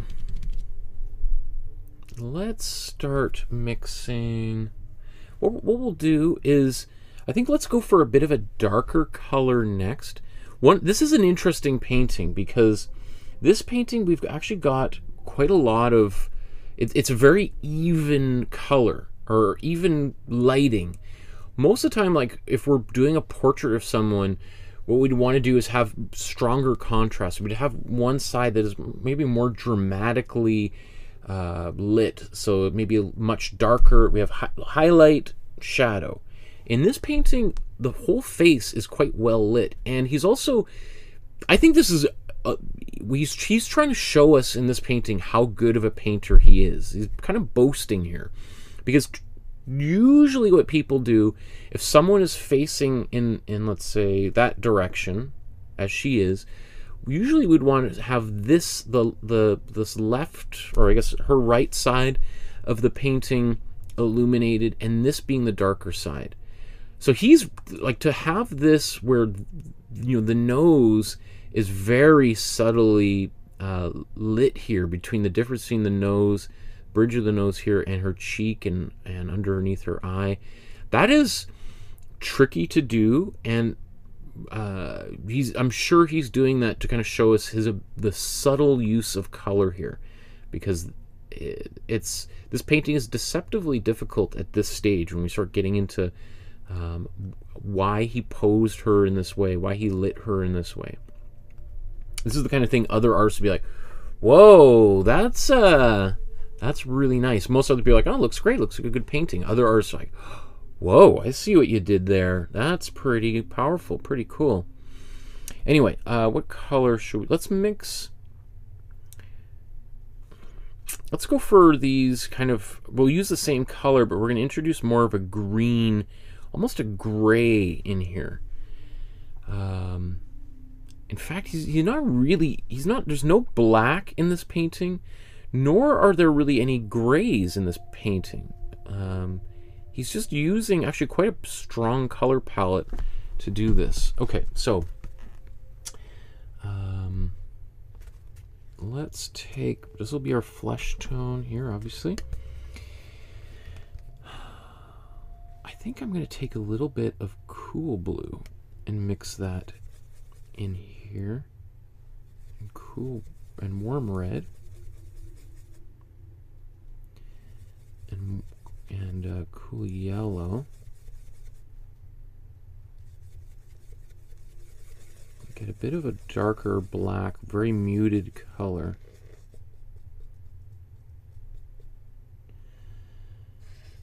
But I'm now going to mix this over here. So you see that? This color is kind of like it's kind of like our flesh tone, but it's a bit of a grayish quality. I mean, because basically I mixed a black, right? Or cool blue, cool yellow, and warm red make a black. I didn't let it go super black because I don't want it to be black, but this is, I think, a really good color for our more muted areas of the painting. And now I'm going to take some glazing fluid here. Let's mix this up. That glazing fluid is going to give us a little bit of wiggle room as we paint here. Okay. In fact, I'm going to wipe. Oh, come on. In fact, I'm going to wipe off the excess paint here, so that I don't have all of that paint. We'll just have more of the glaze, a thinner version of this paint. And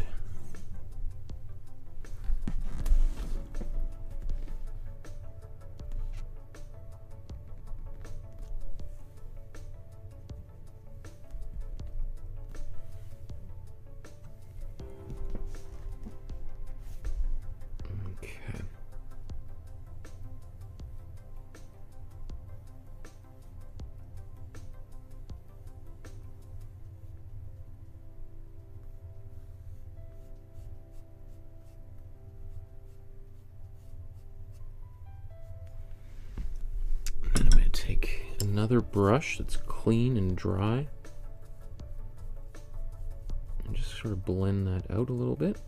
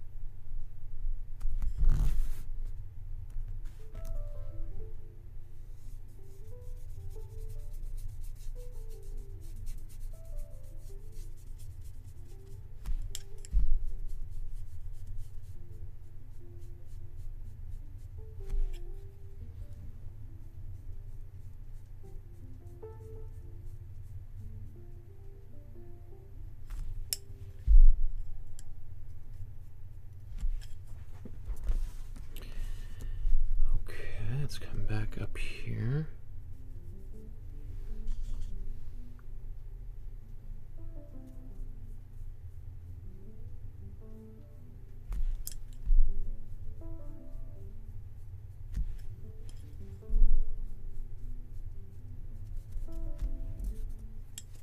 Okay, so that's where my blending brush got a little bit dirty.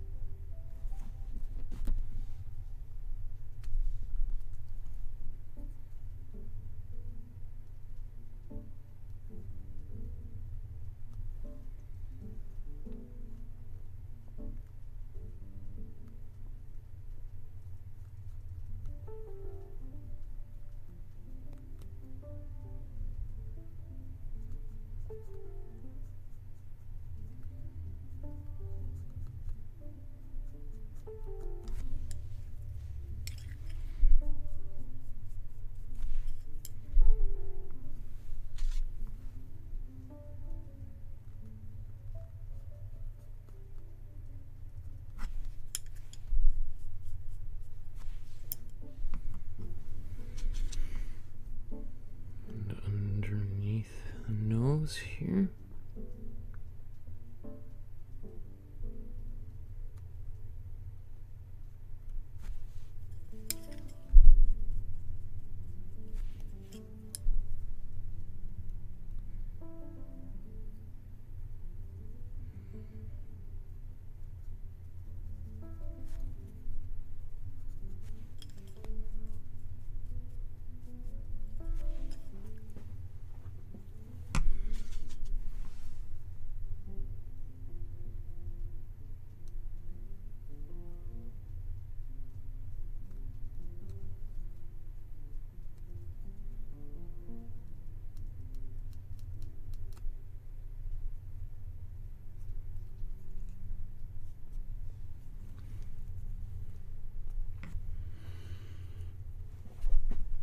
Okay, I'm also going to go up into the hairline just a little bit.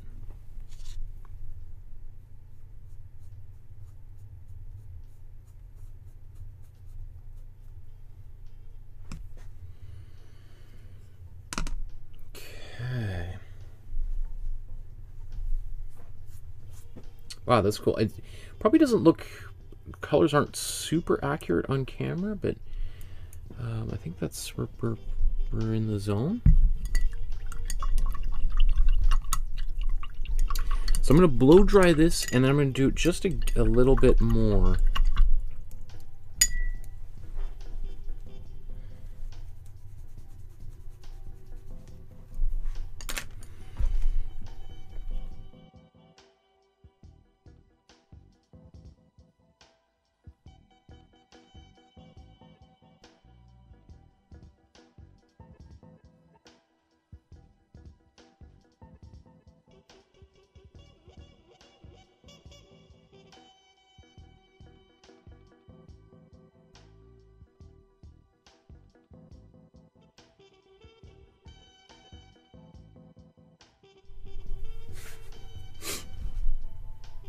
Okay, so let's continue. I'm just going to go take this, maybe a bit more color in here, just a little bit darker.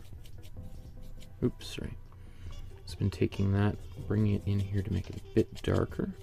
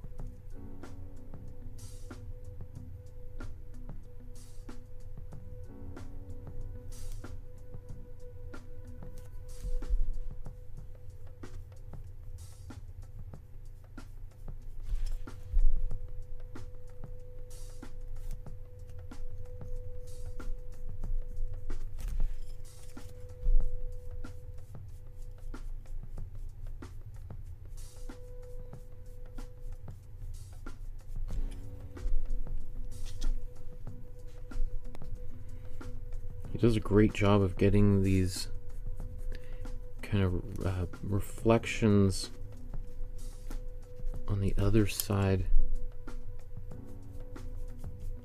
like this reflected light on the inside of her neck there. That's brilliant.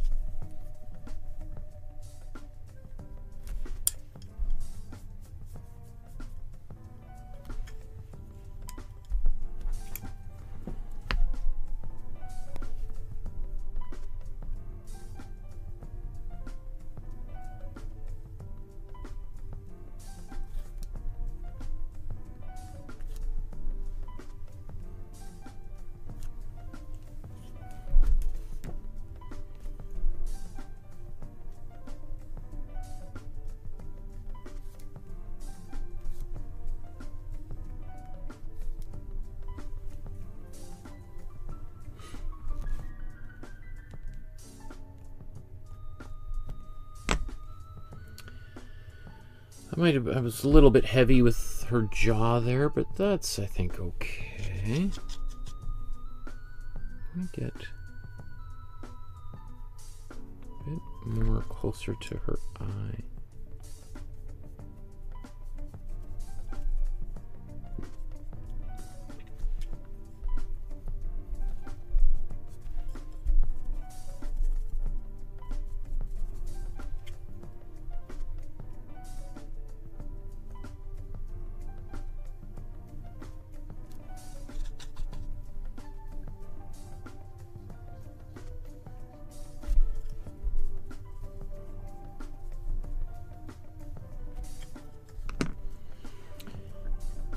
Okay.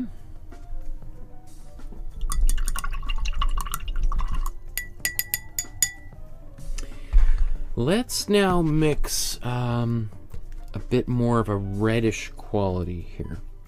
Reddish brown. We'll take some of this brown that we made earlier, give it more red, a bit more blue. So you have a very reddish brown now. Now we're going to use this to do some outlining. In fact, let me just blow dry this before I...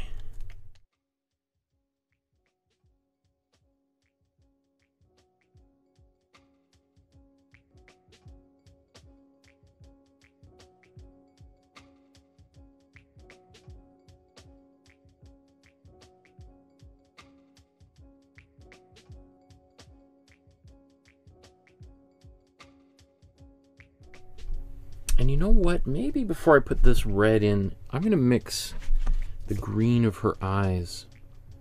So I'm going to take my warm blue and my cool yellow. It's bright green eyes.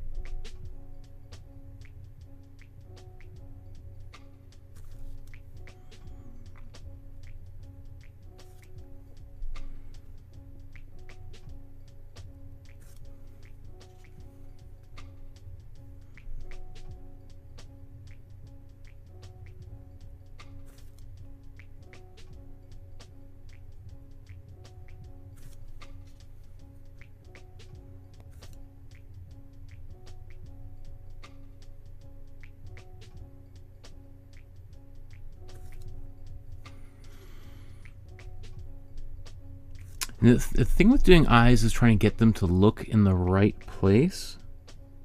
So I always start from the center and then work my way out, and then I look at them and thinking even like how much white is on either side here of these eyes. So you can see I'm moving this eye, widening it in that direction so it's kind of lining up with that one. Now that eye looks kind of big, so to make sure it's equally big over here.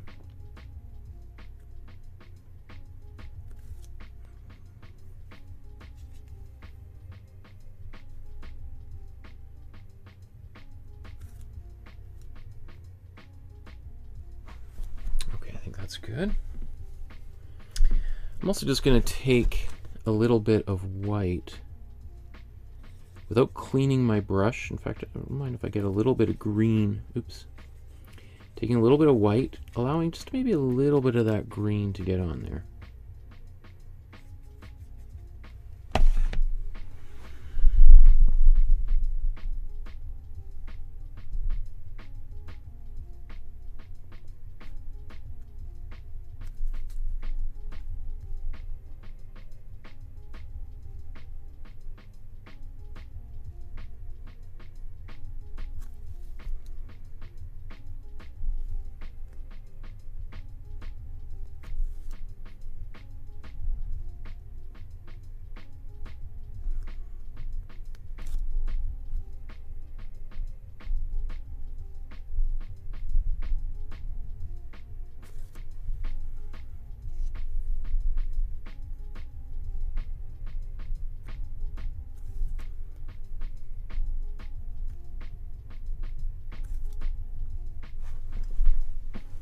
A little bit too white.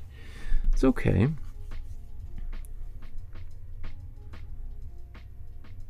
just taking this green and just going to paint.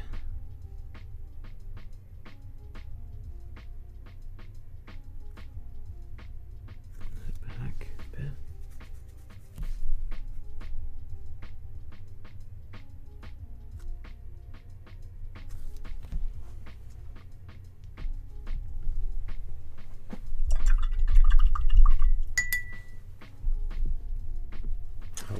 Let me just quickly blow dry.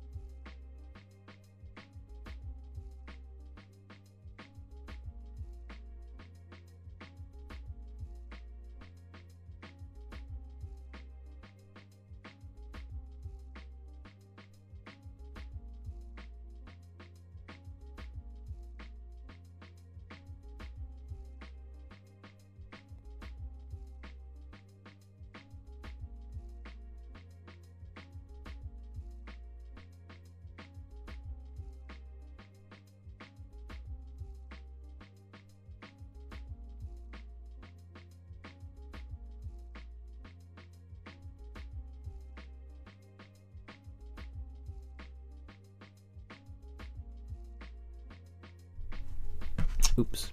Sorry, I just took my my warm red and my warm blue and a little bit of warm yellow, but mostly warm red to give that really nice brown. And now let's do a little bit of outlining here.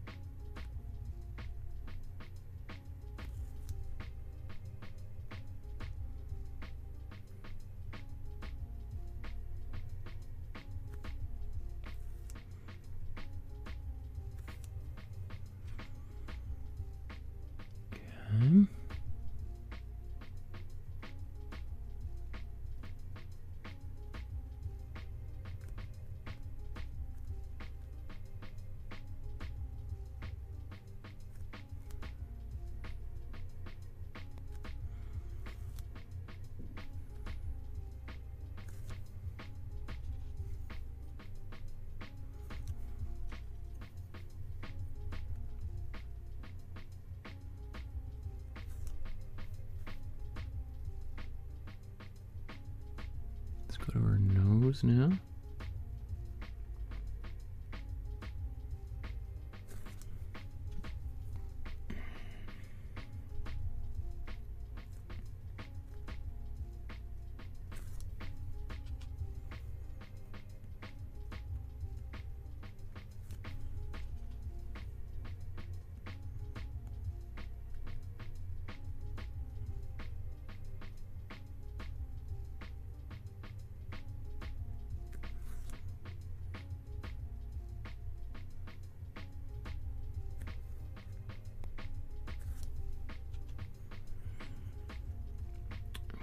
Let's paint her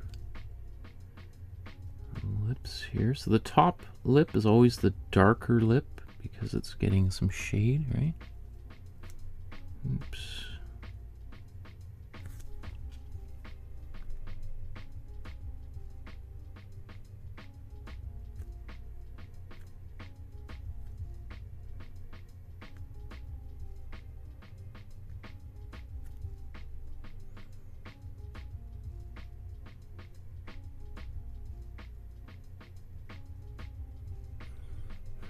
Her lips getting kind of big. She's got a little bit of Botox, I think.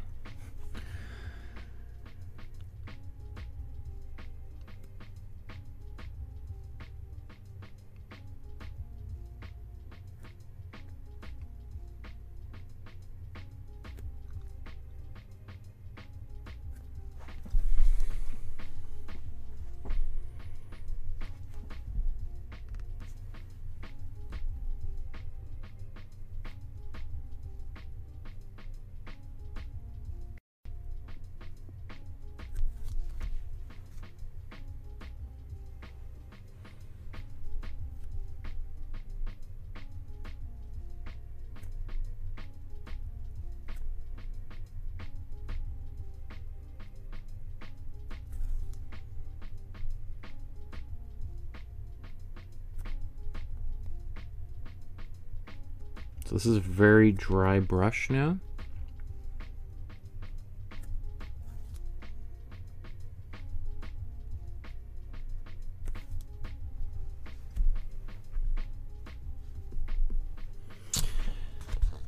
Okay, I'm going to take a bit more red in here and just go back over these lips.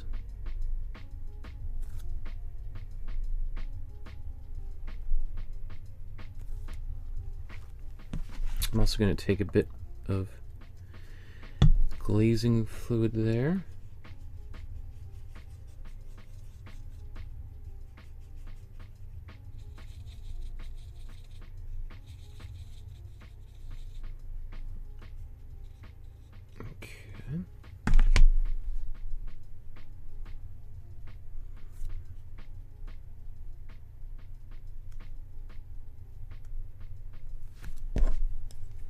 I'm just going to soften that a bit.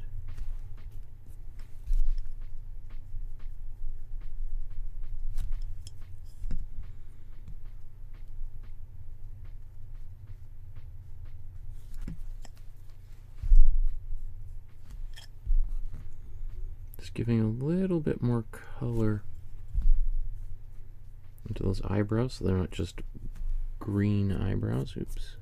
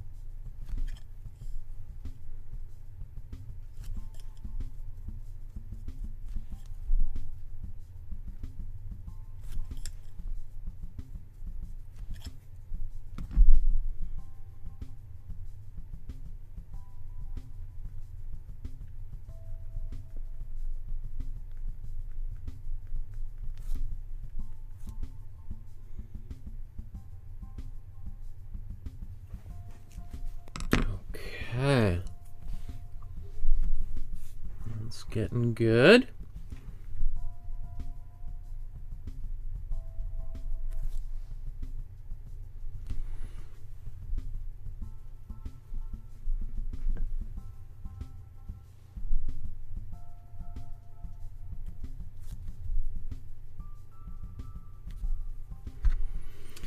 So let's now take, we're going to add white to this red.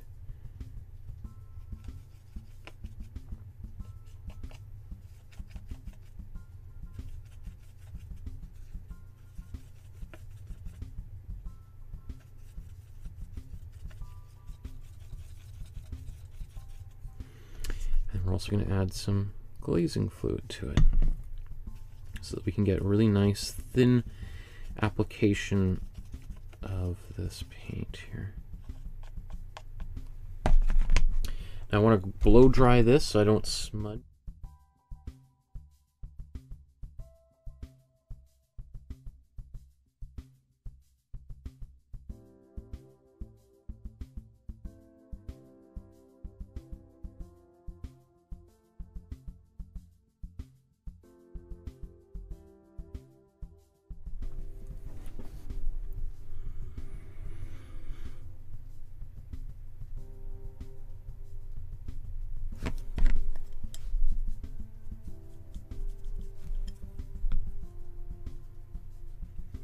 So once we start looking at this, you're going to see this kind of pink color all over her face.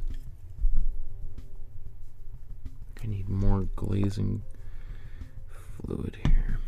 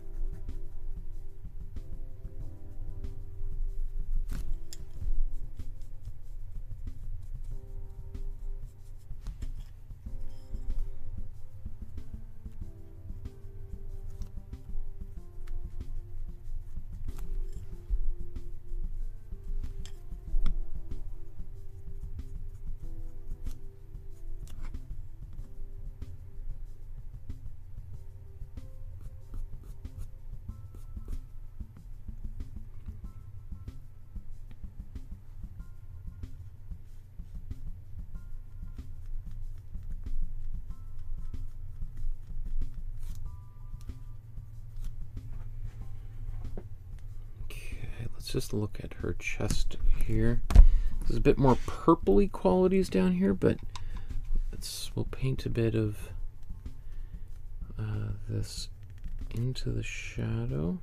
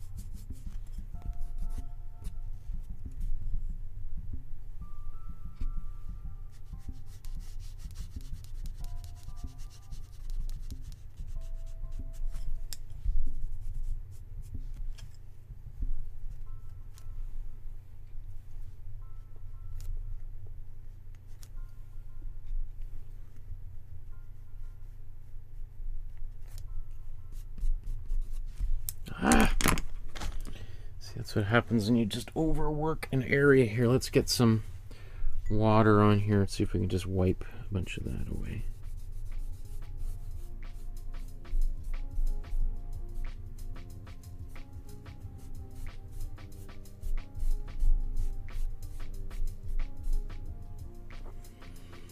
So we'll start that again. We'll blow dry that, and then we'll do that again.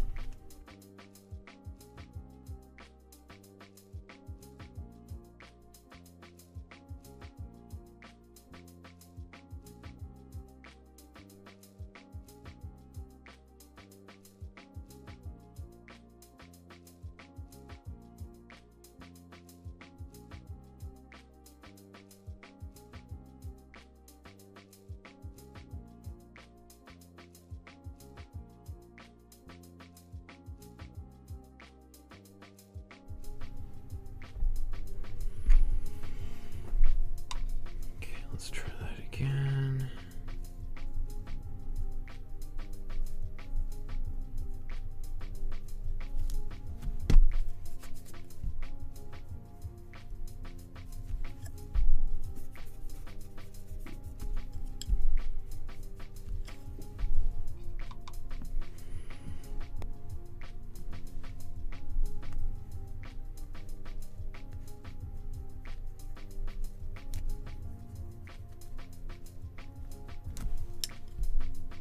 So just giving a little bit of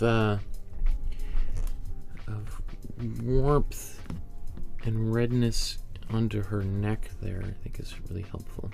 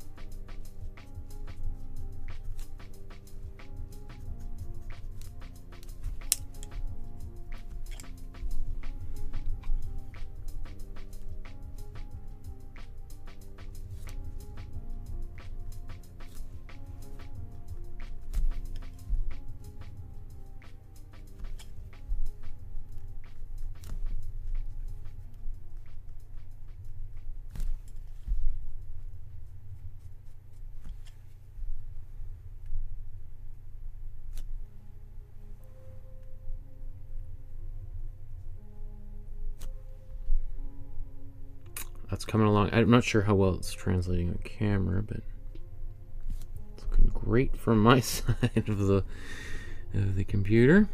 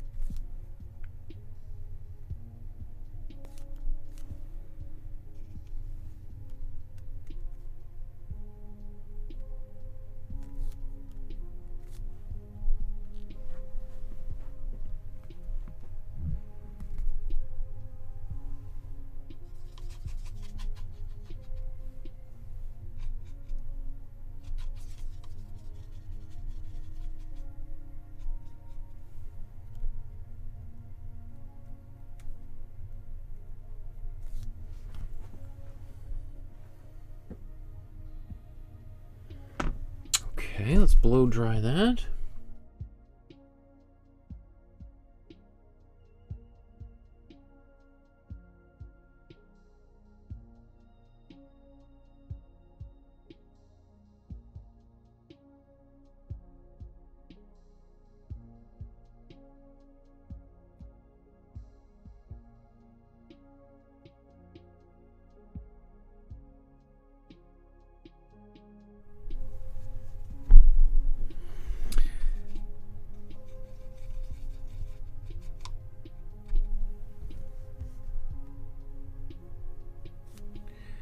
So I keep on adding a little bit more red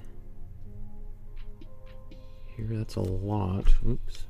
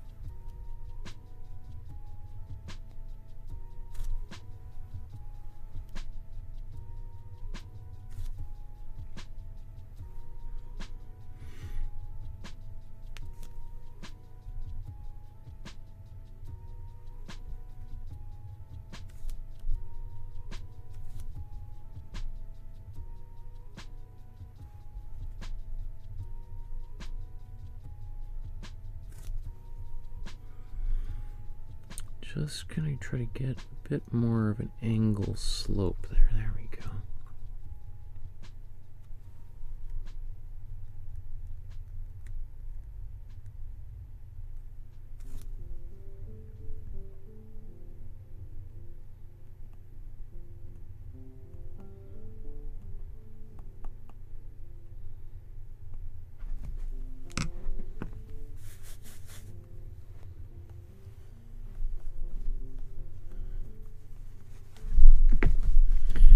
Okay, let's blow dry that.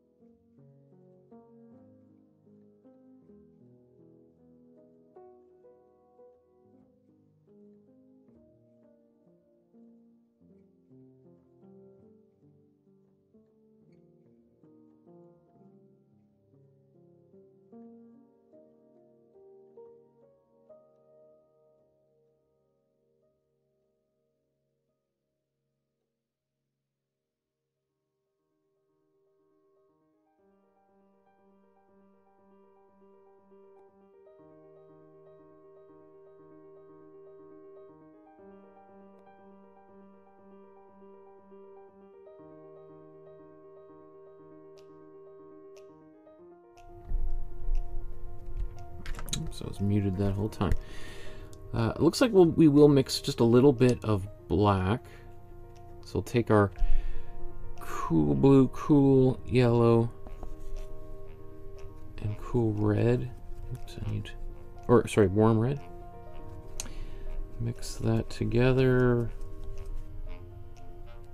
A little purpley, so we add a bit more yellow to it, and then we get a black. Maybe a little bit more on the blue side, but that kind of seems to make sense with Robert Henri.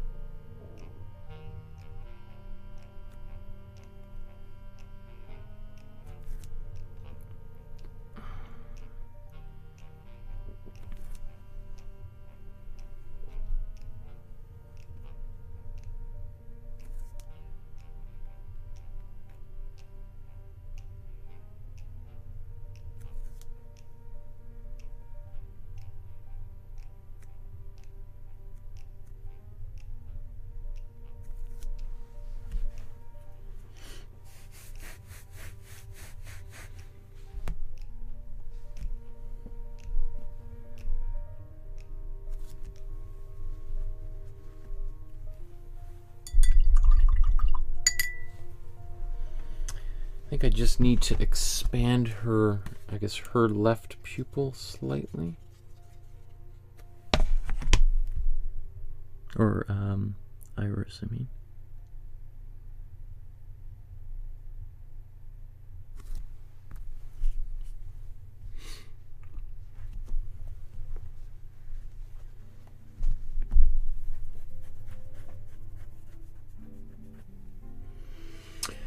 So now what I want to do is some highlights and get a little bit of white back onto her face, because we've gone dark. We need to get light again. So let's just blow dry this.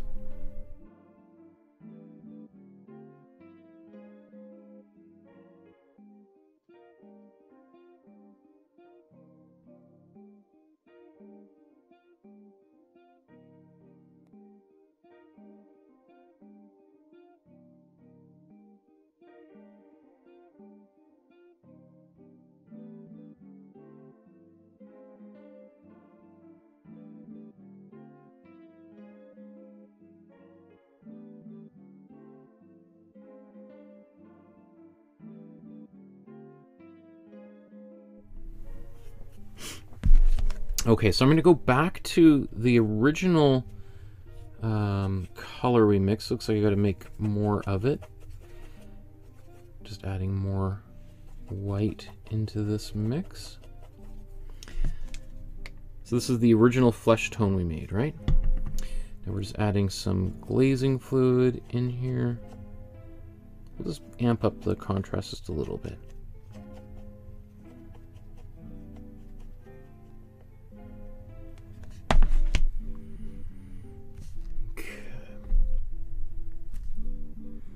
So let's look at where the highlights are. We've got one right on the tip of the nose here. Just soften those edges a bit.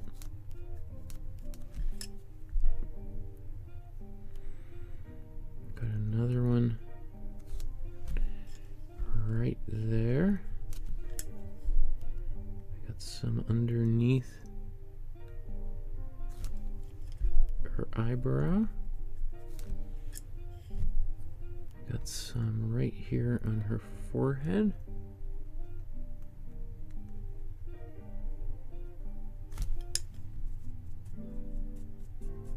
Right, we're gonna have to go over some of these areas a few times. That's we're just just like we did with the dark, going over some of those areas a few times.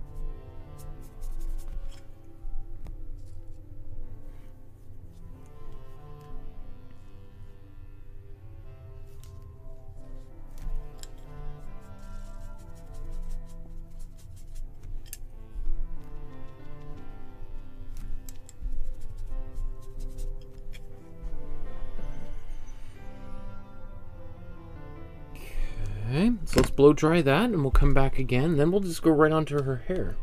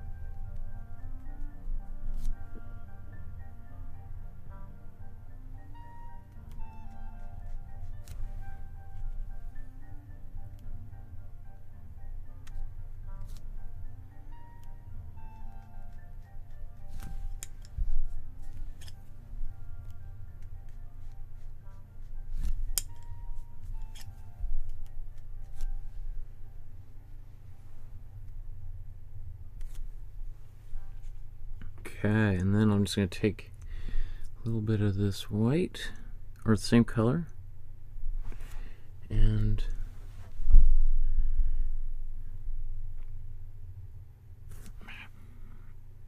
get a bit of better point. There we go. Ah!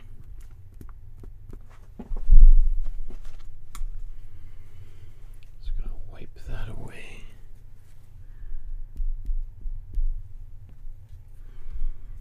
Let that dry.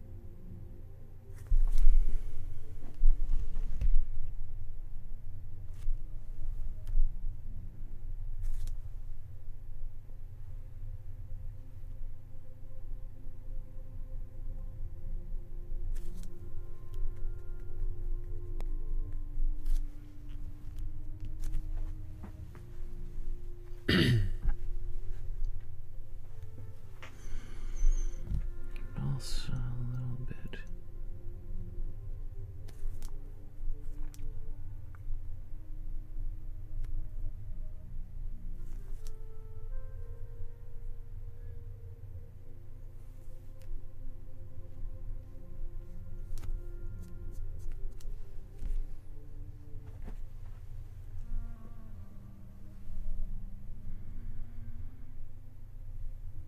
Okay, I think that's probably good enough. Let's move on. We could just be sitting here for a while because we also don't know what it's going to look entirely like until her hair's done, right? Okay, let's take a quick little second here and look at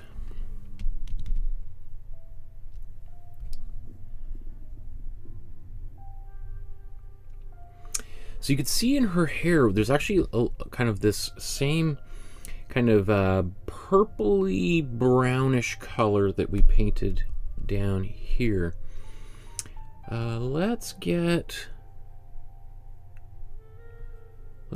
paint maybe up here, and then we'll add more red to it. So actually, let's stay with a smaller brush. Let's take our warm red, warm blue, and warm yellow.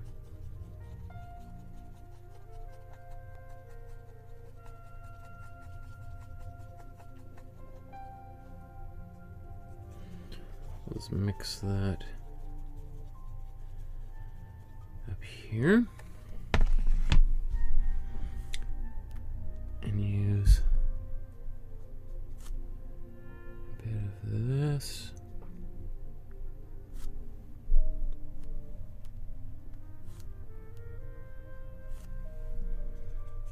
add a bit of white to it.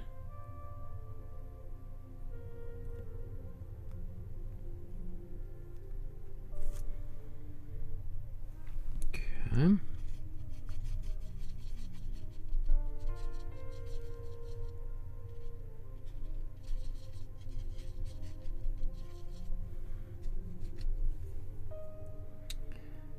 then a bit more red, I guess we need even more red in here. It looks like I'm going to have to do a little bit of cleaning up, darkening in that background just a little bit as after a bit here.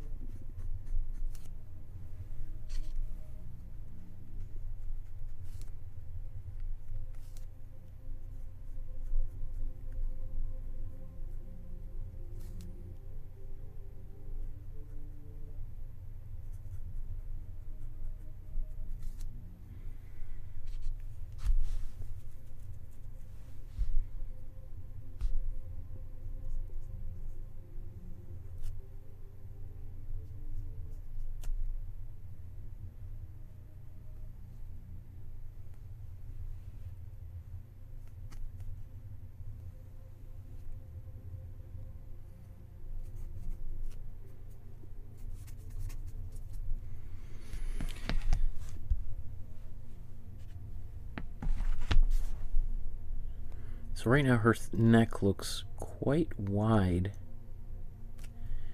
So now that I'm coming in and refining, it didn't look bad before because it just looked kind of unfinished. But now I kind of have to just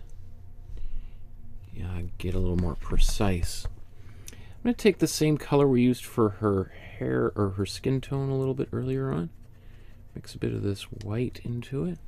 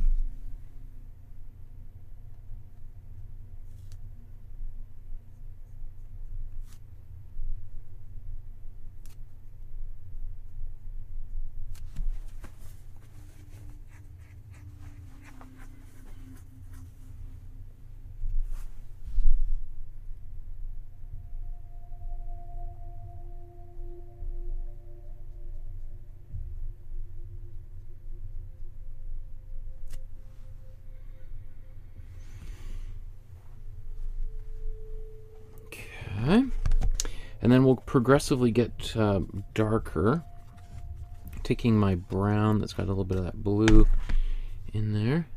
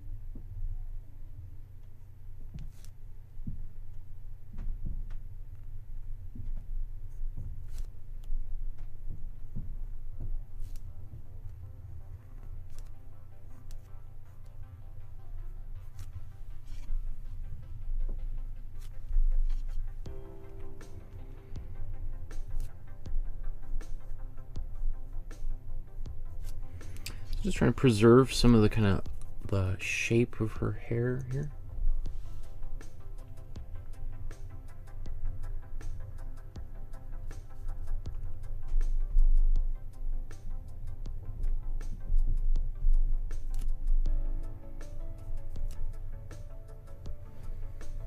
Go back to this here.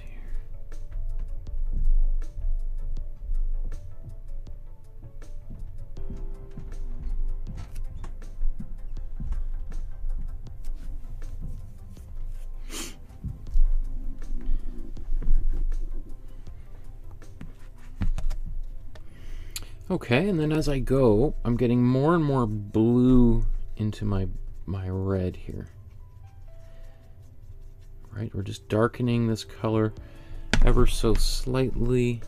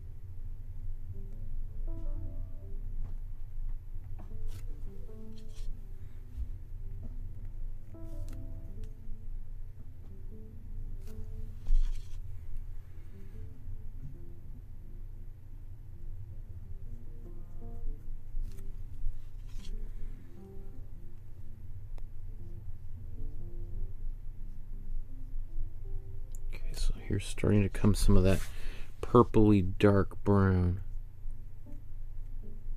as I'm mixing into my more and more into my blue here.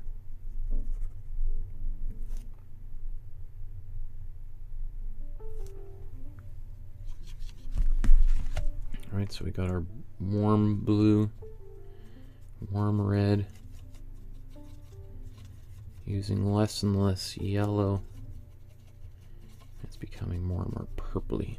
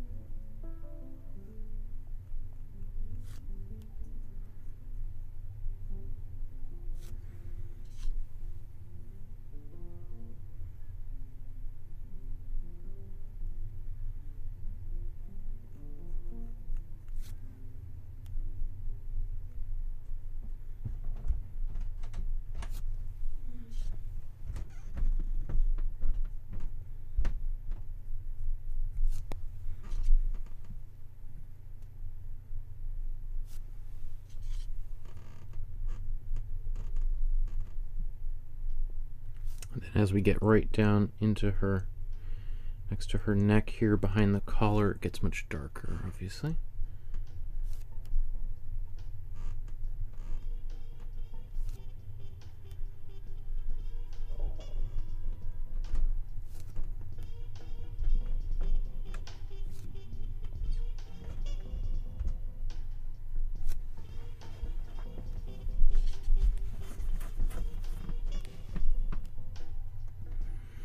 I don't want to go too dark here because ideally this area is a little bit darker than this. I may even go, I'm going to do a little bit more in the background anyway, but that's just something I want to keep in mind.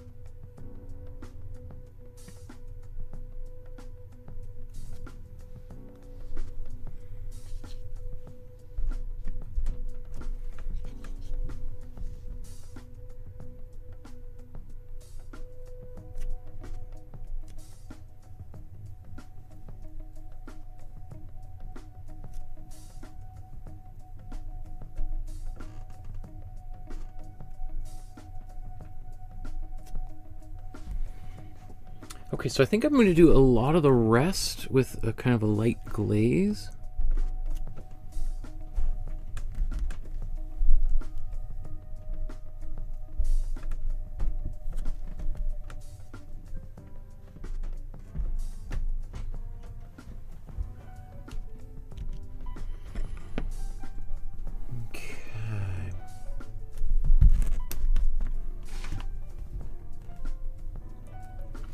And I think now let's do what should we do next? Maybe let's do her collar. I'm gonna go back. Well, let's go to a even smaller brush. Okay, so we'll use this.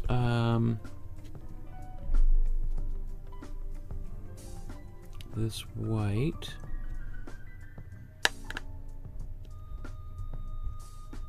A bit of the same color we've just been using here.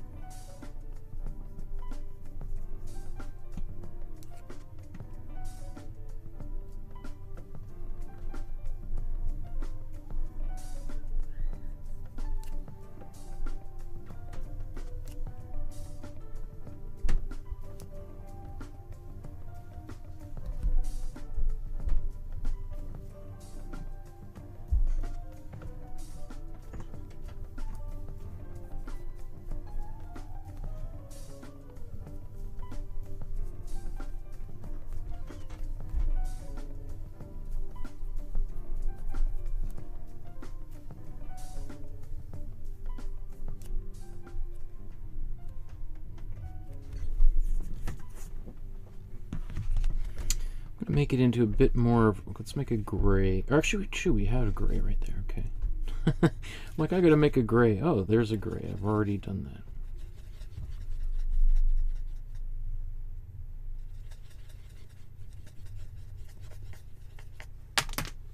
Oops. Paintbrush broke. Let's put a bit of glazing fluid on there.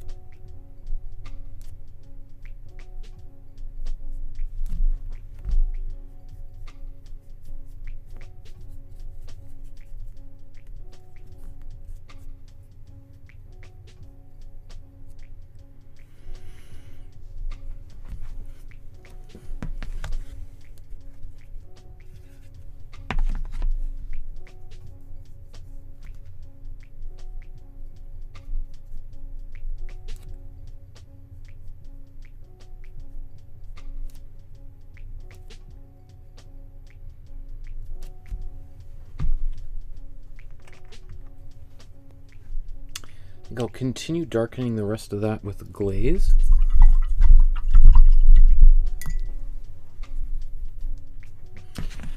Take this white, maybe even with a bit of warm yellow.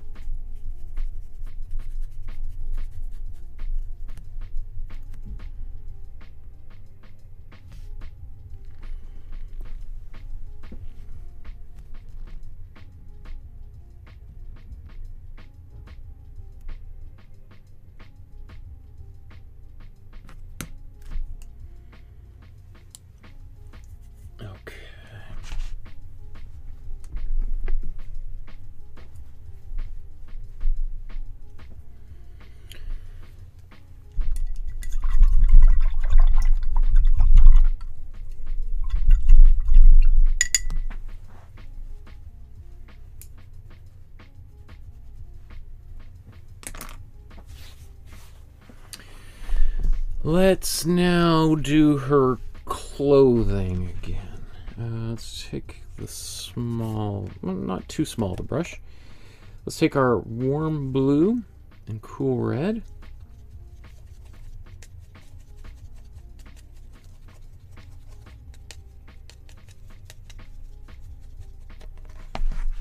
This is a very dark color. It's got that bit of a purpley quality to it.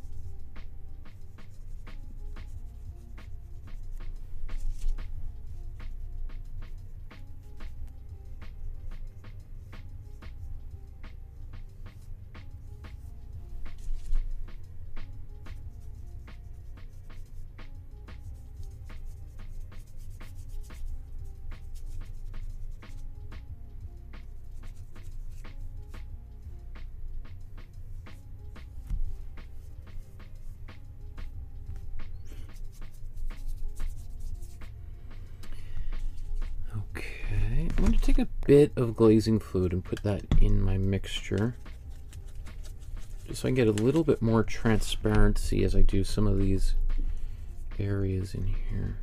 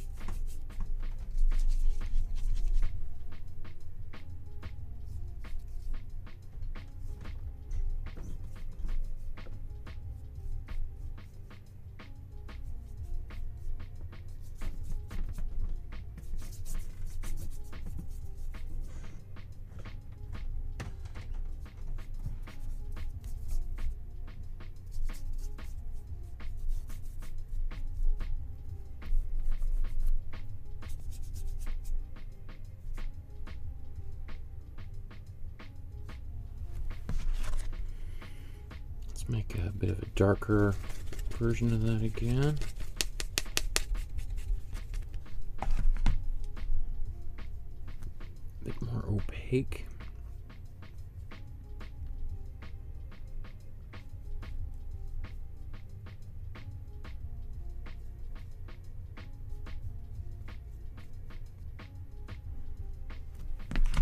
It's getting a little bit more plum color. Let's get a bit more.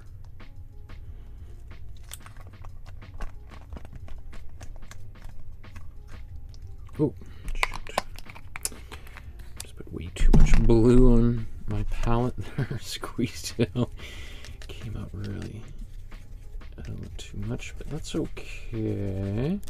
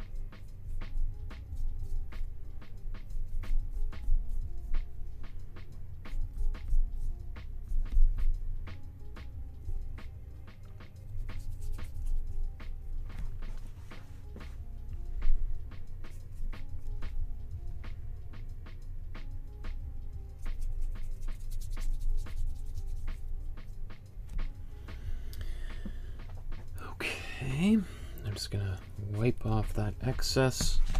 Let's just take some of this blue right out of the tube. Warm blue. And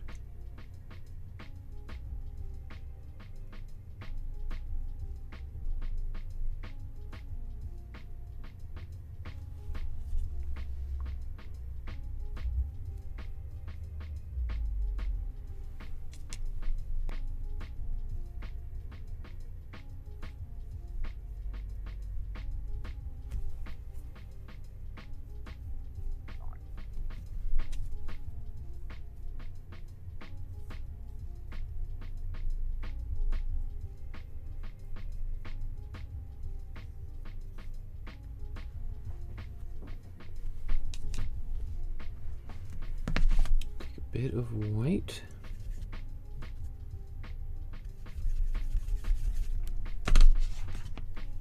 Actually, there's even a bit of cool blue in there, yeah.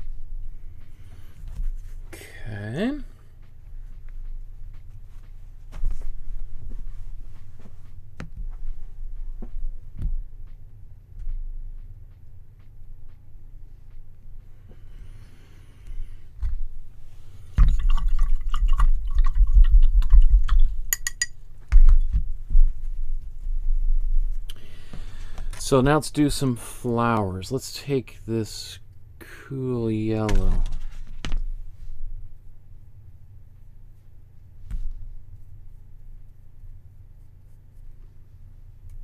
Just launch it right in here.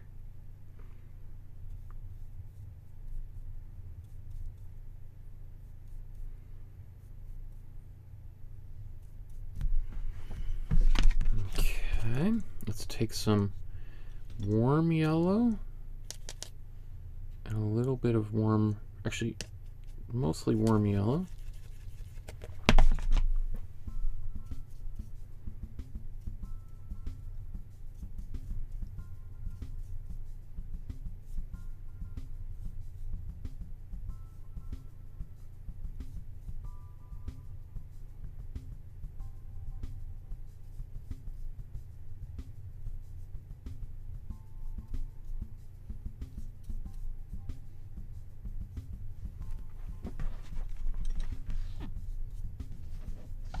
I'm going to make these flowers bigger actually down here to occupy more of this space.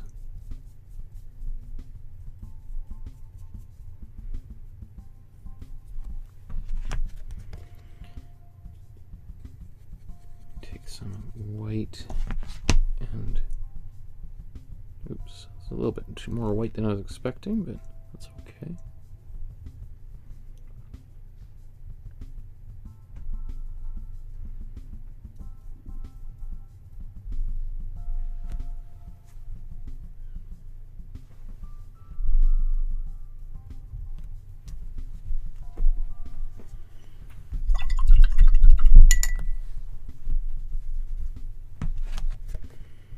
Some warm red now.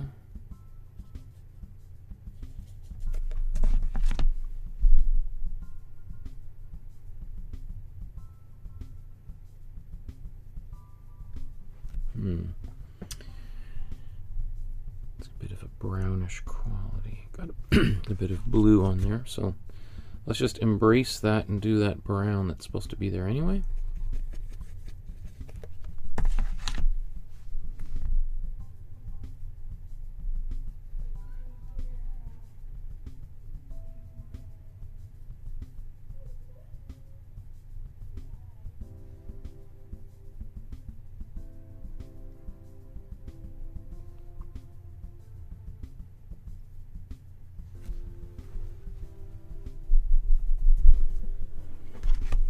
I'm just going to take some red right out of the tube.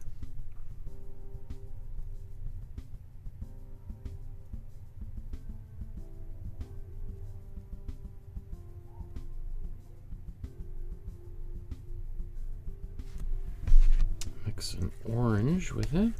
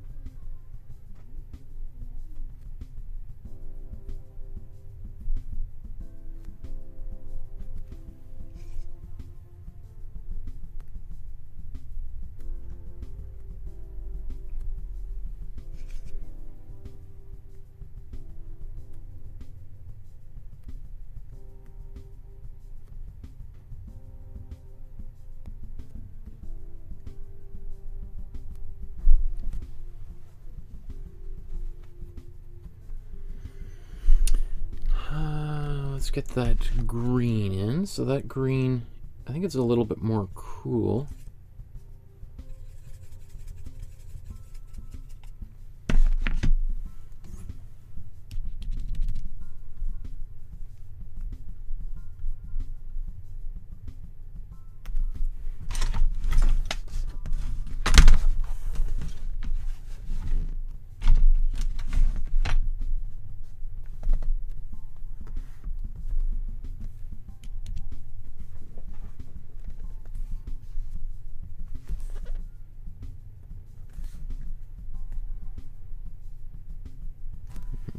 Just a little bit intense. Let's take a bit of white, mix that in there, maybe just a bit more yellow.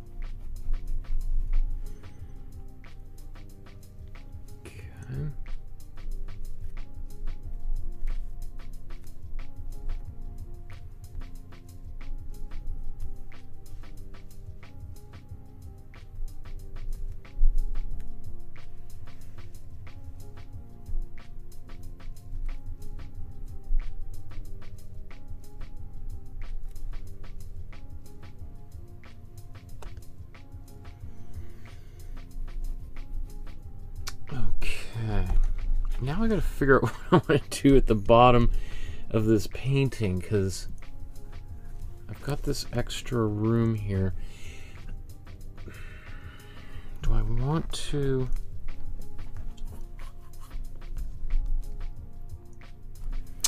give a little bit of impression of a hand here? What if we take a little bit of a peachier color?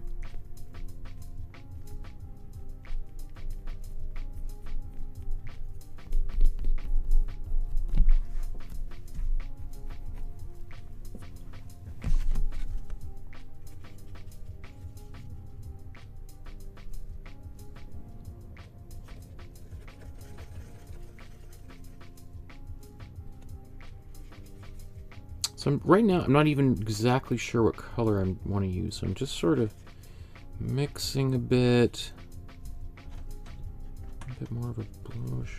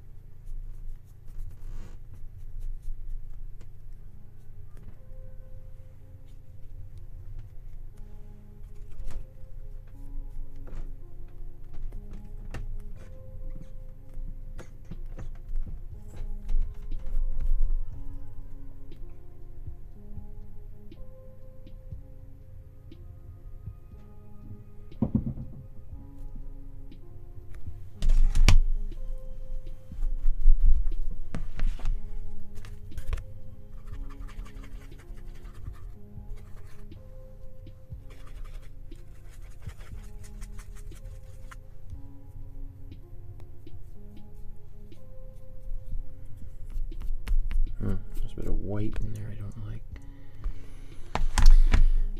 Okay, but let's I'm gonna glaze a little bit her hair, darken that down. So let's take some of this blue and red, even a little bit of yellow.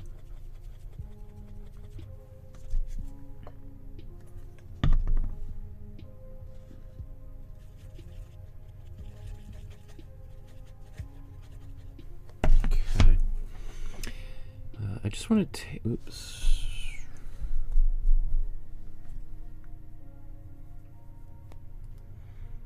Take this and go into her hair just a little bit.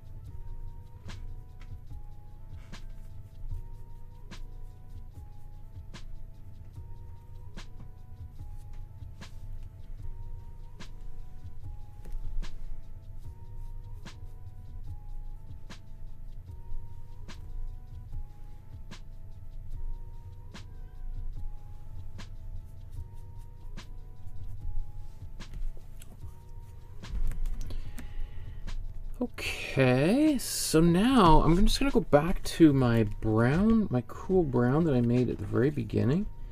So taking my cool yellow, cool blue, and cool red. Just take a bit more, take a little bit of warm red in there.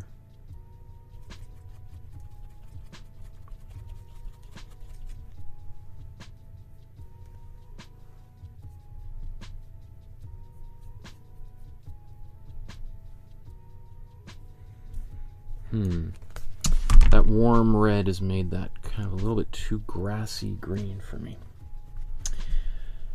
I was trying to get away with not having to add more warm red to the palette. In fact, let's just take a second here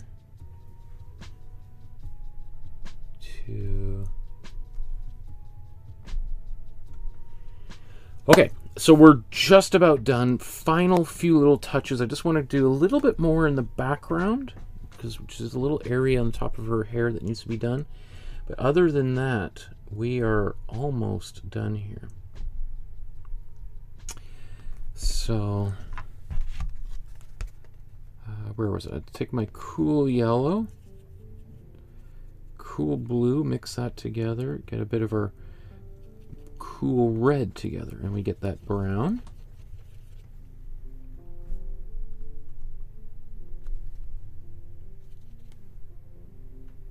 Pretty dark brown. Let's, that might be too much. Let's go more on the bluish side here, blue-green.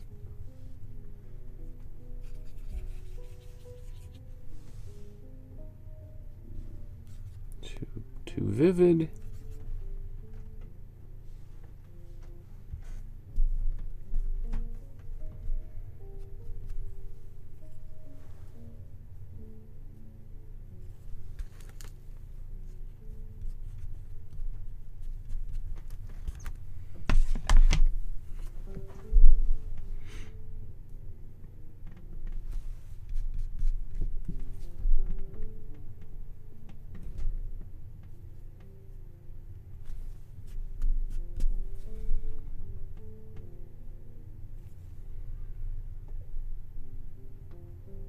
Side by side, just so you see what I'm up to here.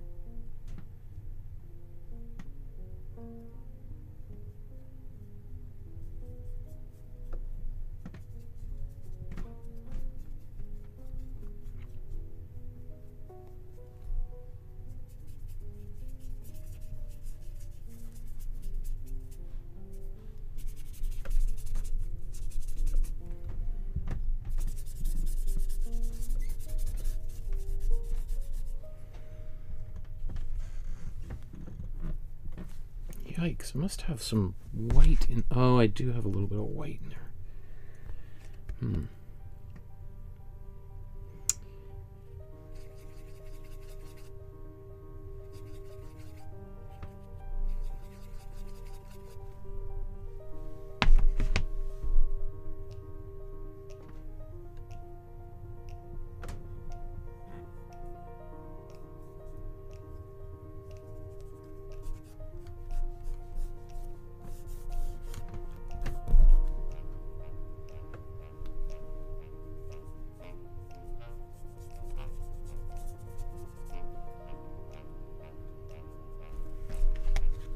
Just gonna go back to the bit of a brown.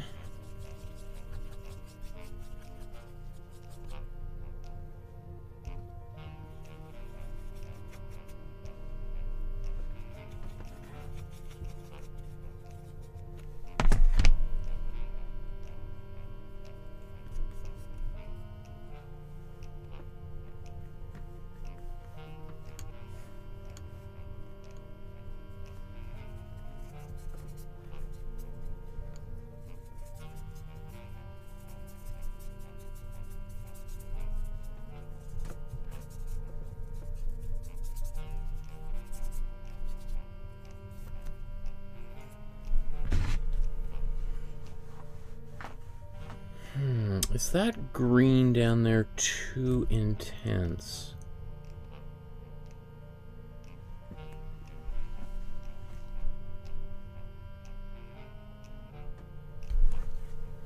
I wonder if that's just too Christmas tree-like down there. So if we feel that's the case, which I think I do, let's just take a little bit of our glaze. Just lightly put a bit of that over top. Okay, love. Okay, love. Have a fun party.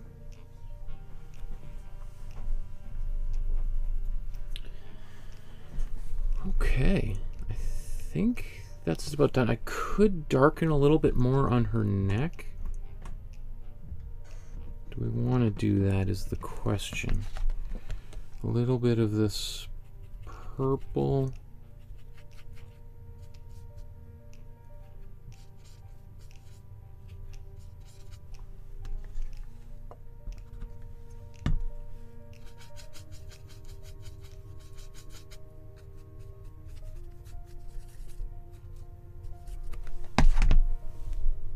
Actually, let's blow dry that in case there's anything wet there.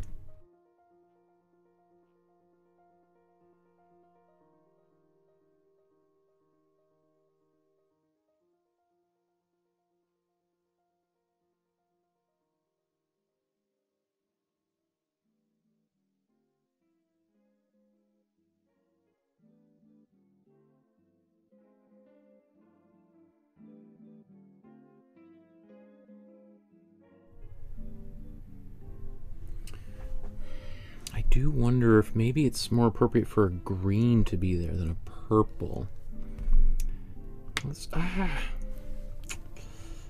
Okay, so when that happens and you drop...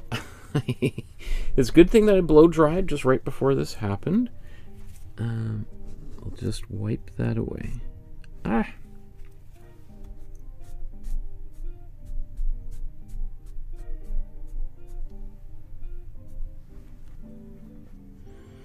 Those kind of things happen. As long as, you know, if you're regularly blow drying it, the paint is going to get... You can wipe that stuff away. So I think I'm going to actually do a bit more of a green here. Let's just get rid of that.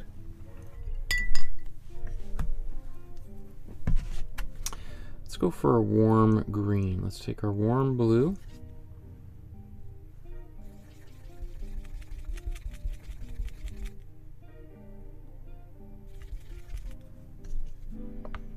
Glazing fluid.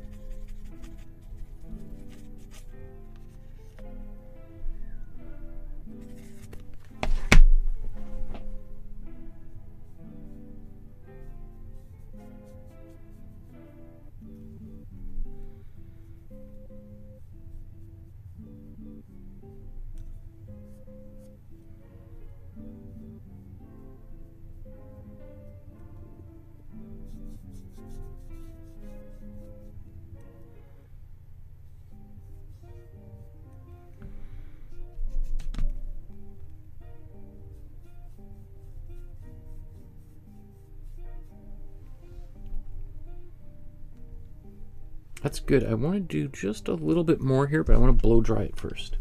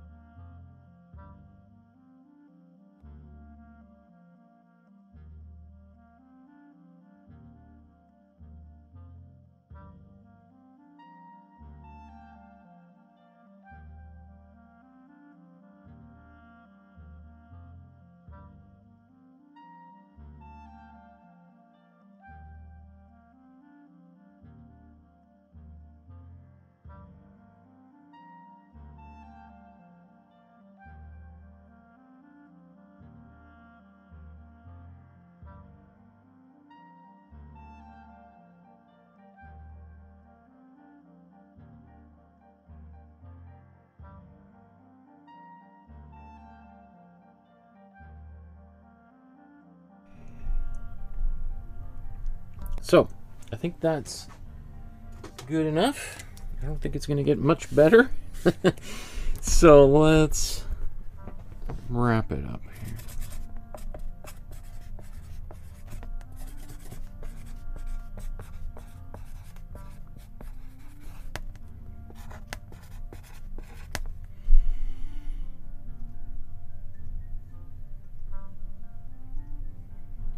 Can't even remember what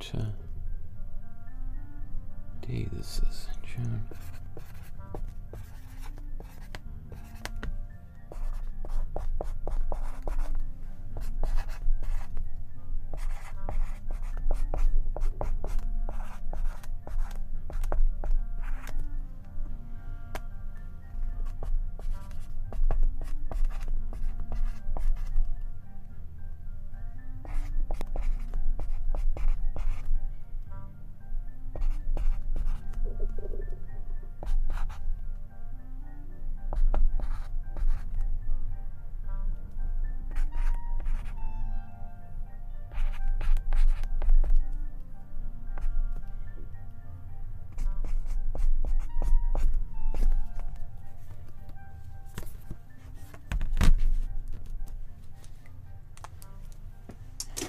Actually, I do think that that blue, this warm blue, needs to pop a little bit more.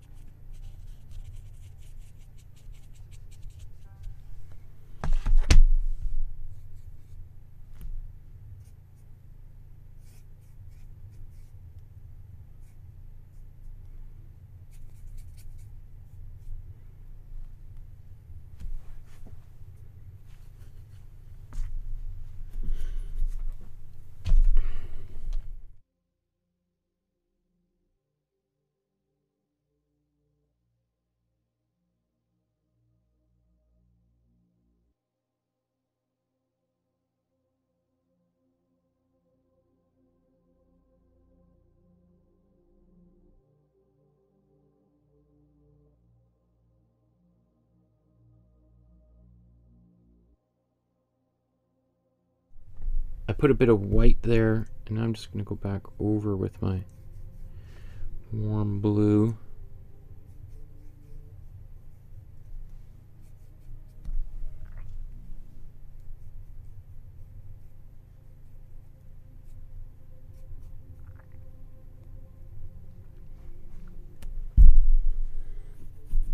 That'll show up much better there. And maybe in her hair, give her just a bit more of a golden kind of crown.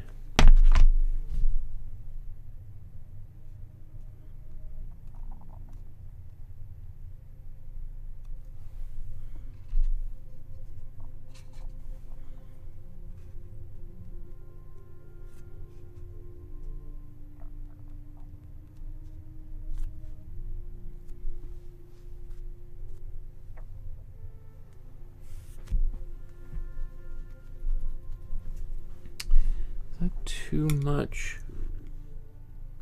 Doesn't, I don't know. It's pretty close to the original.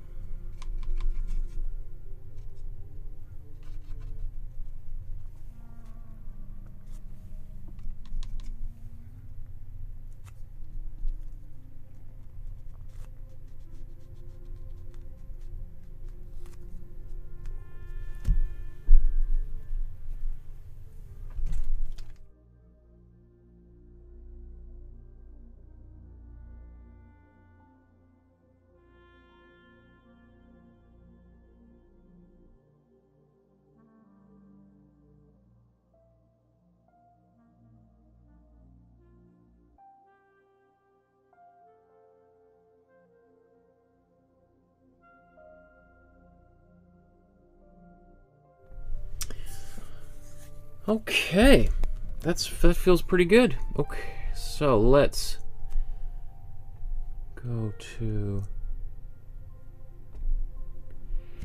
It's time to do our side-by-side comparison. Just take a look at how these two paintings fared side by side and see how well we did. Just a reminder to like, subscribe, hit the notification bell, take a photograph of your version of today's painting or anything else you're working on. Join the Facebook group.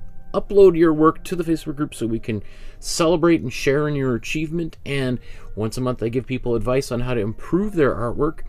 And if that's something you want to participate in, it's totally free. If you want to support the channel, however, with as little as $1 donation, consider using the PayPal link below. You can contact me through the Facebook group or my email. All those links are in the description below. So, let's look at these two side by side. And I think this one turned out pretty good. Yeah, I mean, I could even darken the background a little bit more. I don't mind it like it is right now there. You know, some of these brush strokes, that kind of looks pretty wild and intense just on their own. I'm just going to keep it like that. I mean, I feel like maybe I could darken it around there. Maybe let's just do a little bit of that. Let's just darken a little bit.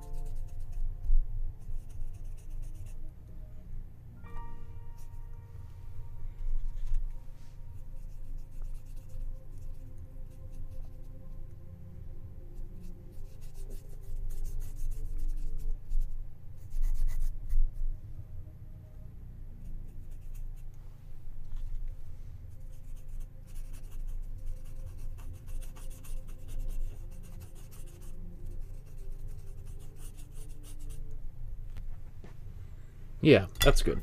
Okay, so there's our finished version of the painting. Let's just zoom in and look at these side by side.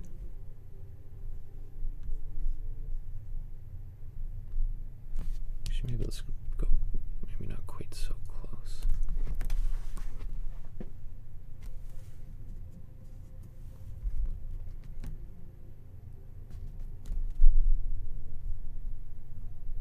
That's the top of the painting.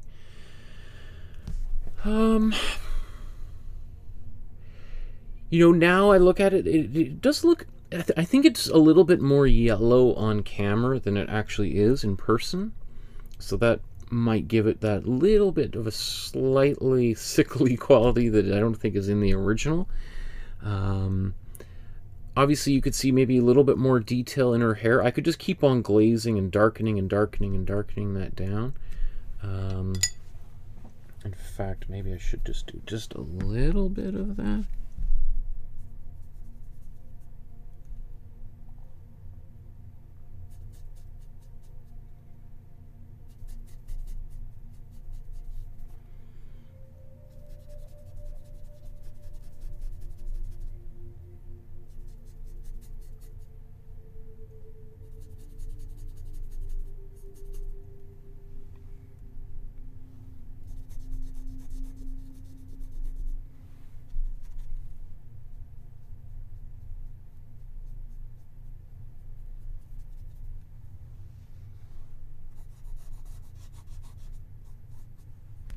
I think that's good. Okay. I like the kind of spontaneous, the appearance of spontaneity with those brush strokes. I think that looks pretty good. Let's just maybe look at the flower. So, just as a reminder, you know, the paint, I added a bunch of stuff down here on the bottom. I think the original was cropped off down here. So I had a little bit more room. I just sort of quickly sketched in like a hand that's holding this bouquet. I didn't spend much time there at all because not only did it not exist there, but I think towards the bottom of this painting, he's becoming just a little bit more spontaneous as he goes. We could just take a look maybe at the background as well, just really quickly. You know, I think we nailed the colors pretty close. I could, again, darken that a little bit more. Yeah, so we zoom back out. There we go. Okay, everyone, thanks for joining us, for painting along. I can't wait to see what you've created. We will see you guys in a couple of days. Enjoy the rest of your afternoon, wherever you are on our beautiful planet Earth. Have a great night, and happy painting. You're making the world a better place as you paint, right? Imagine if everyone was painting. Good night.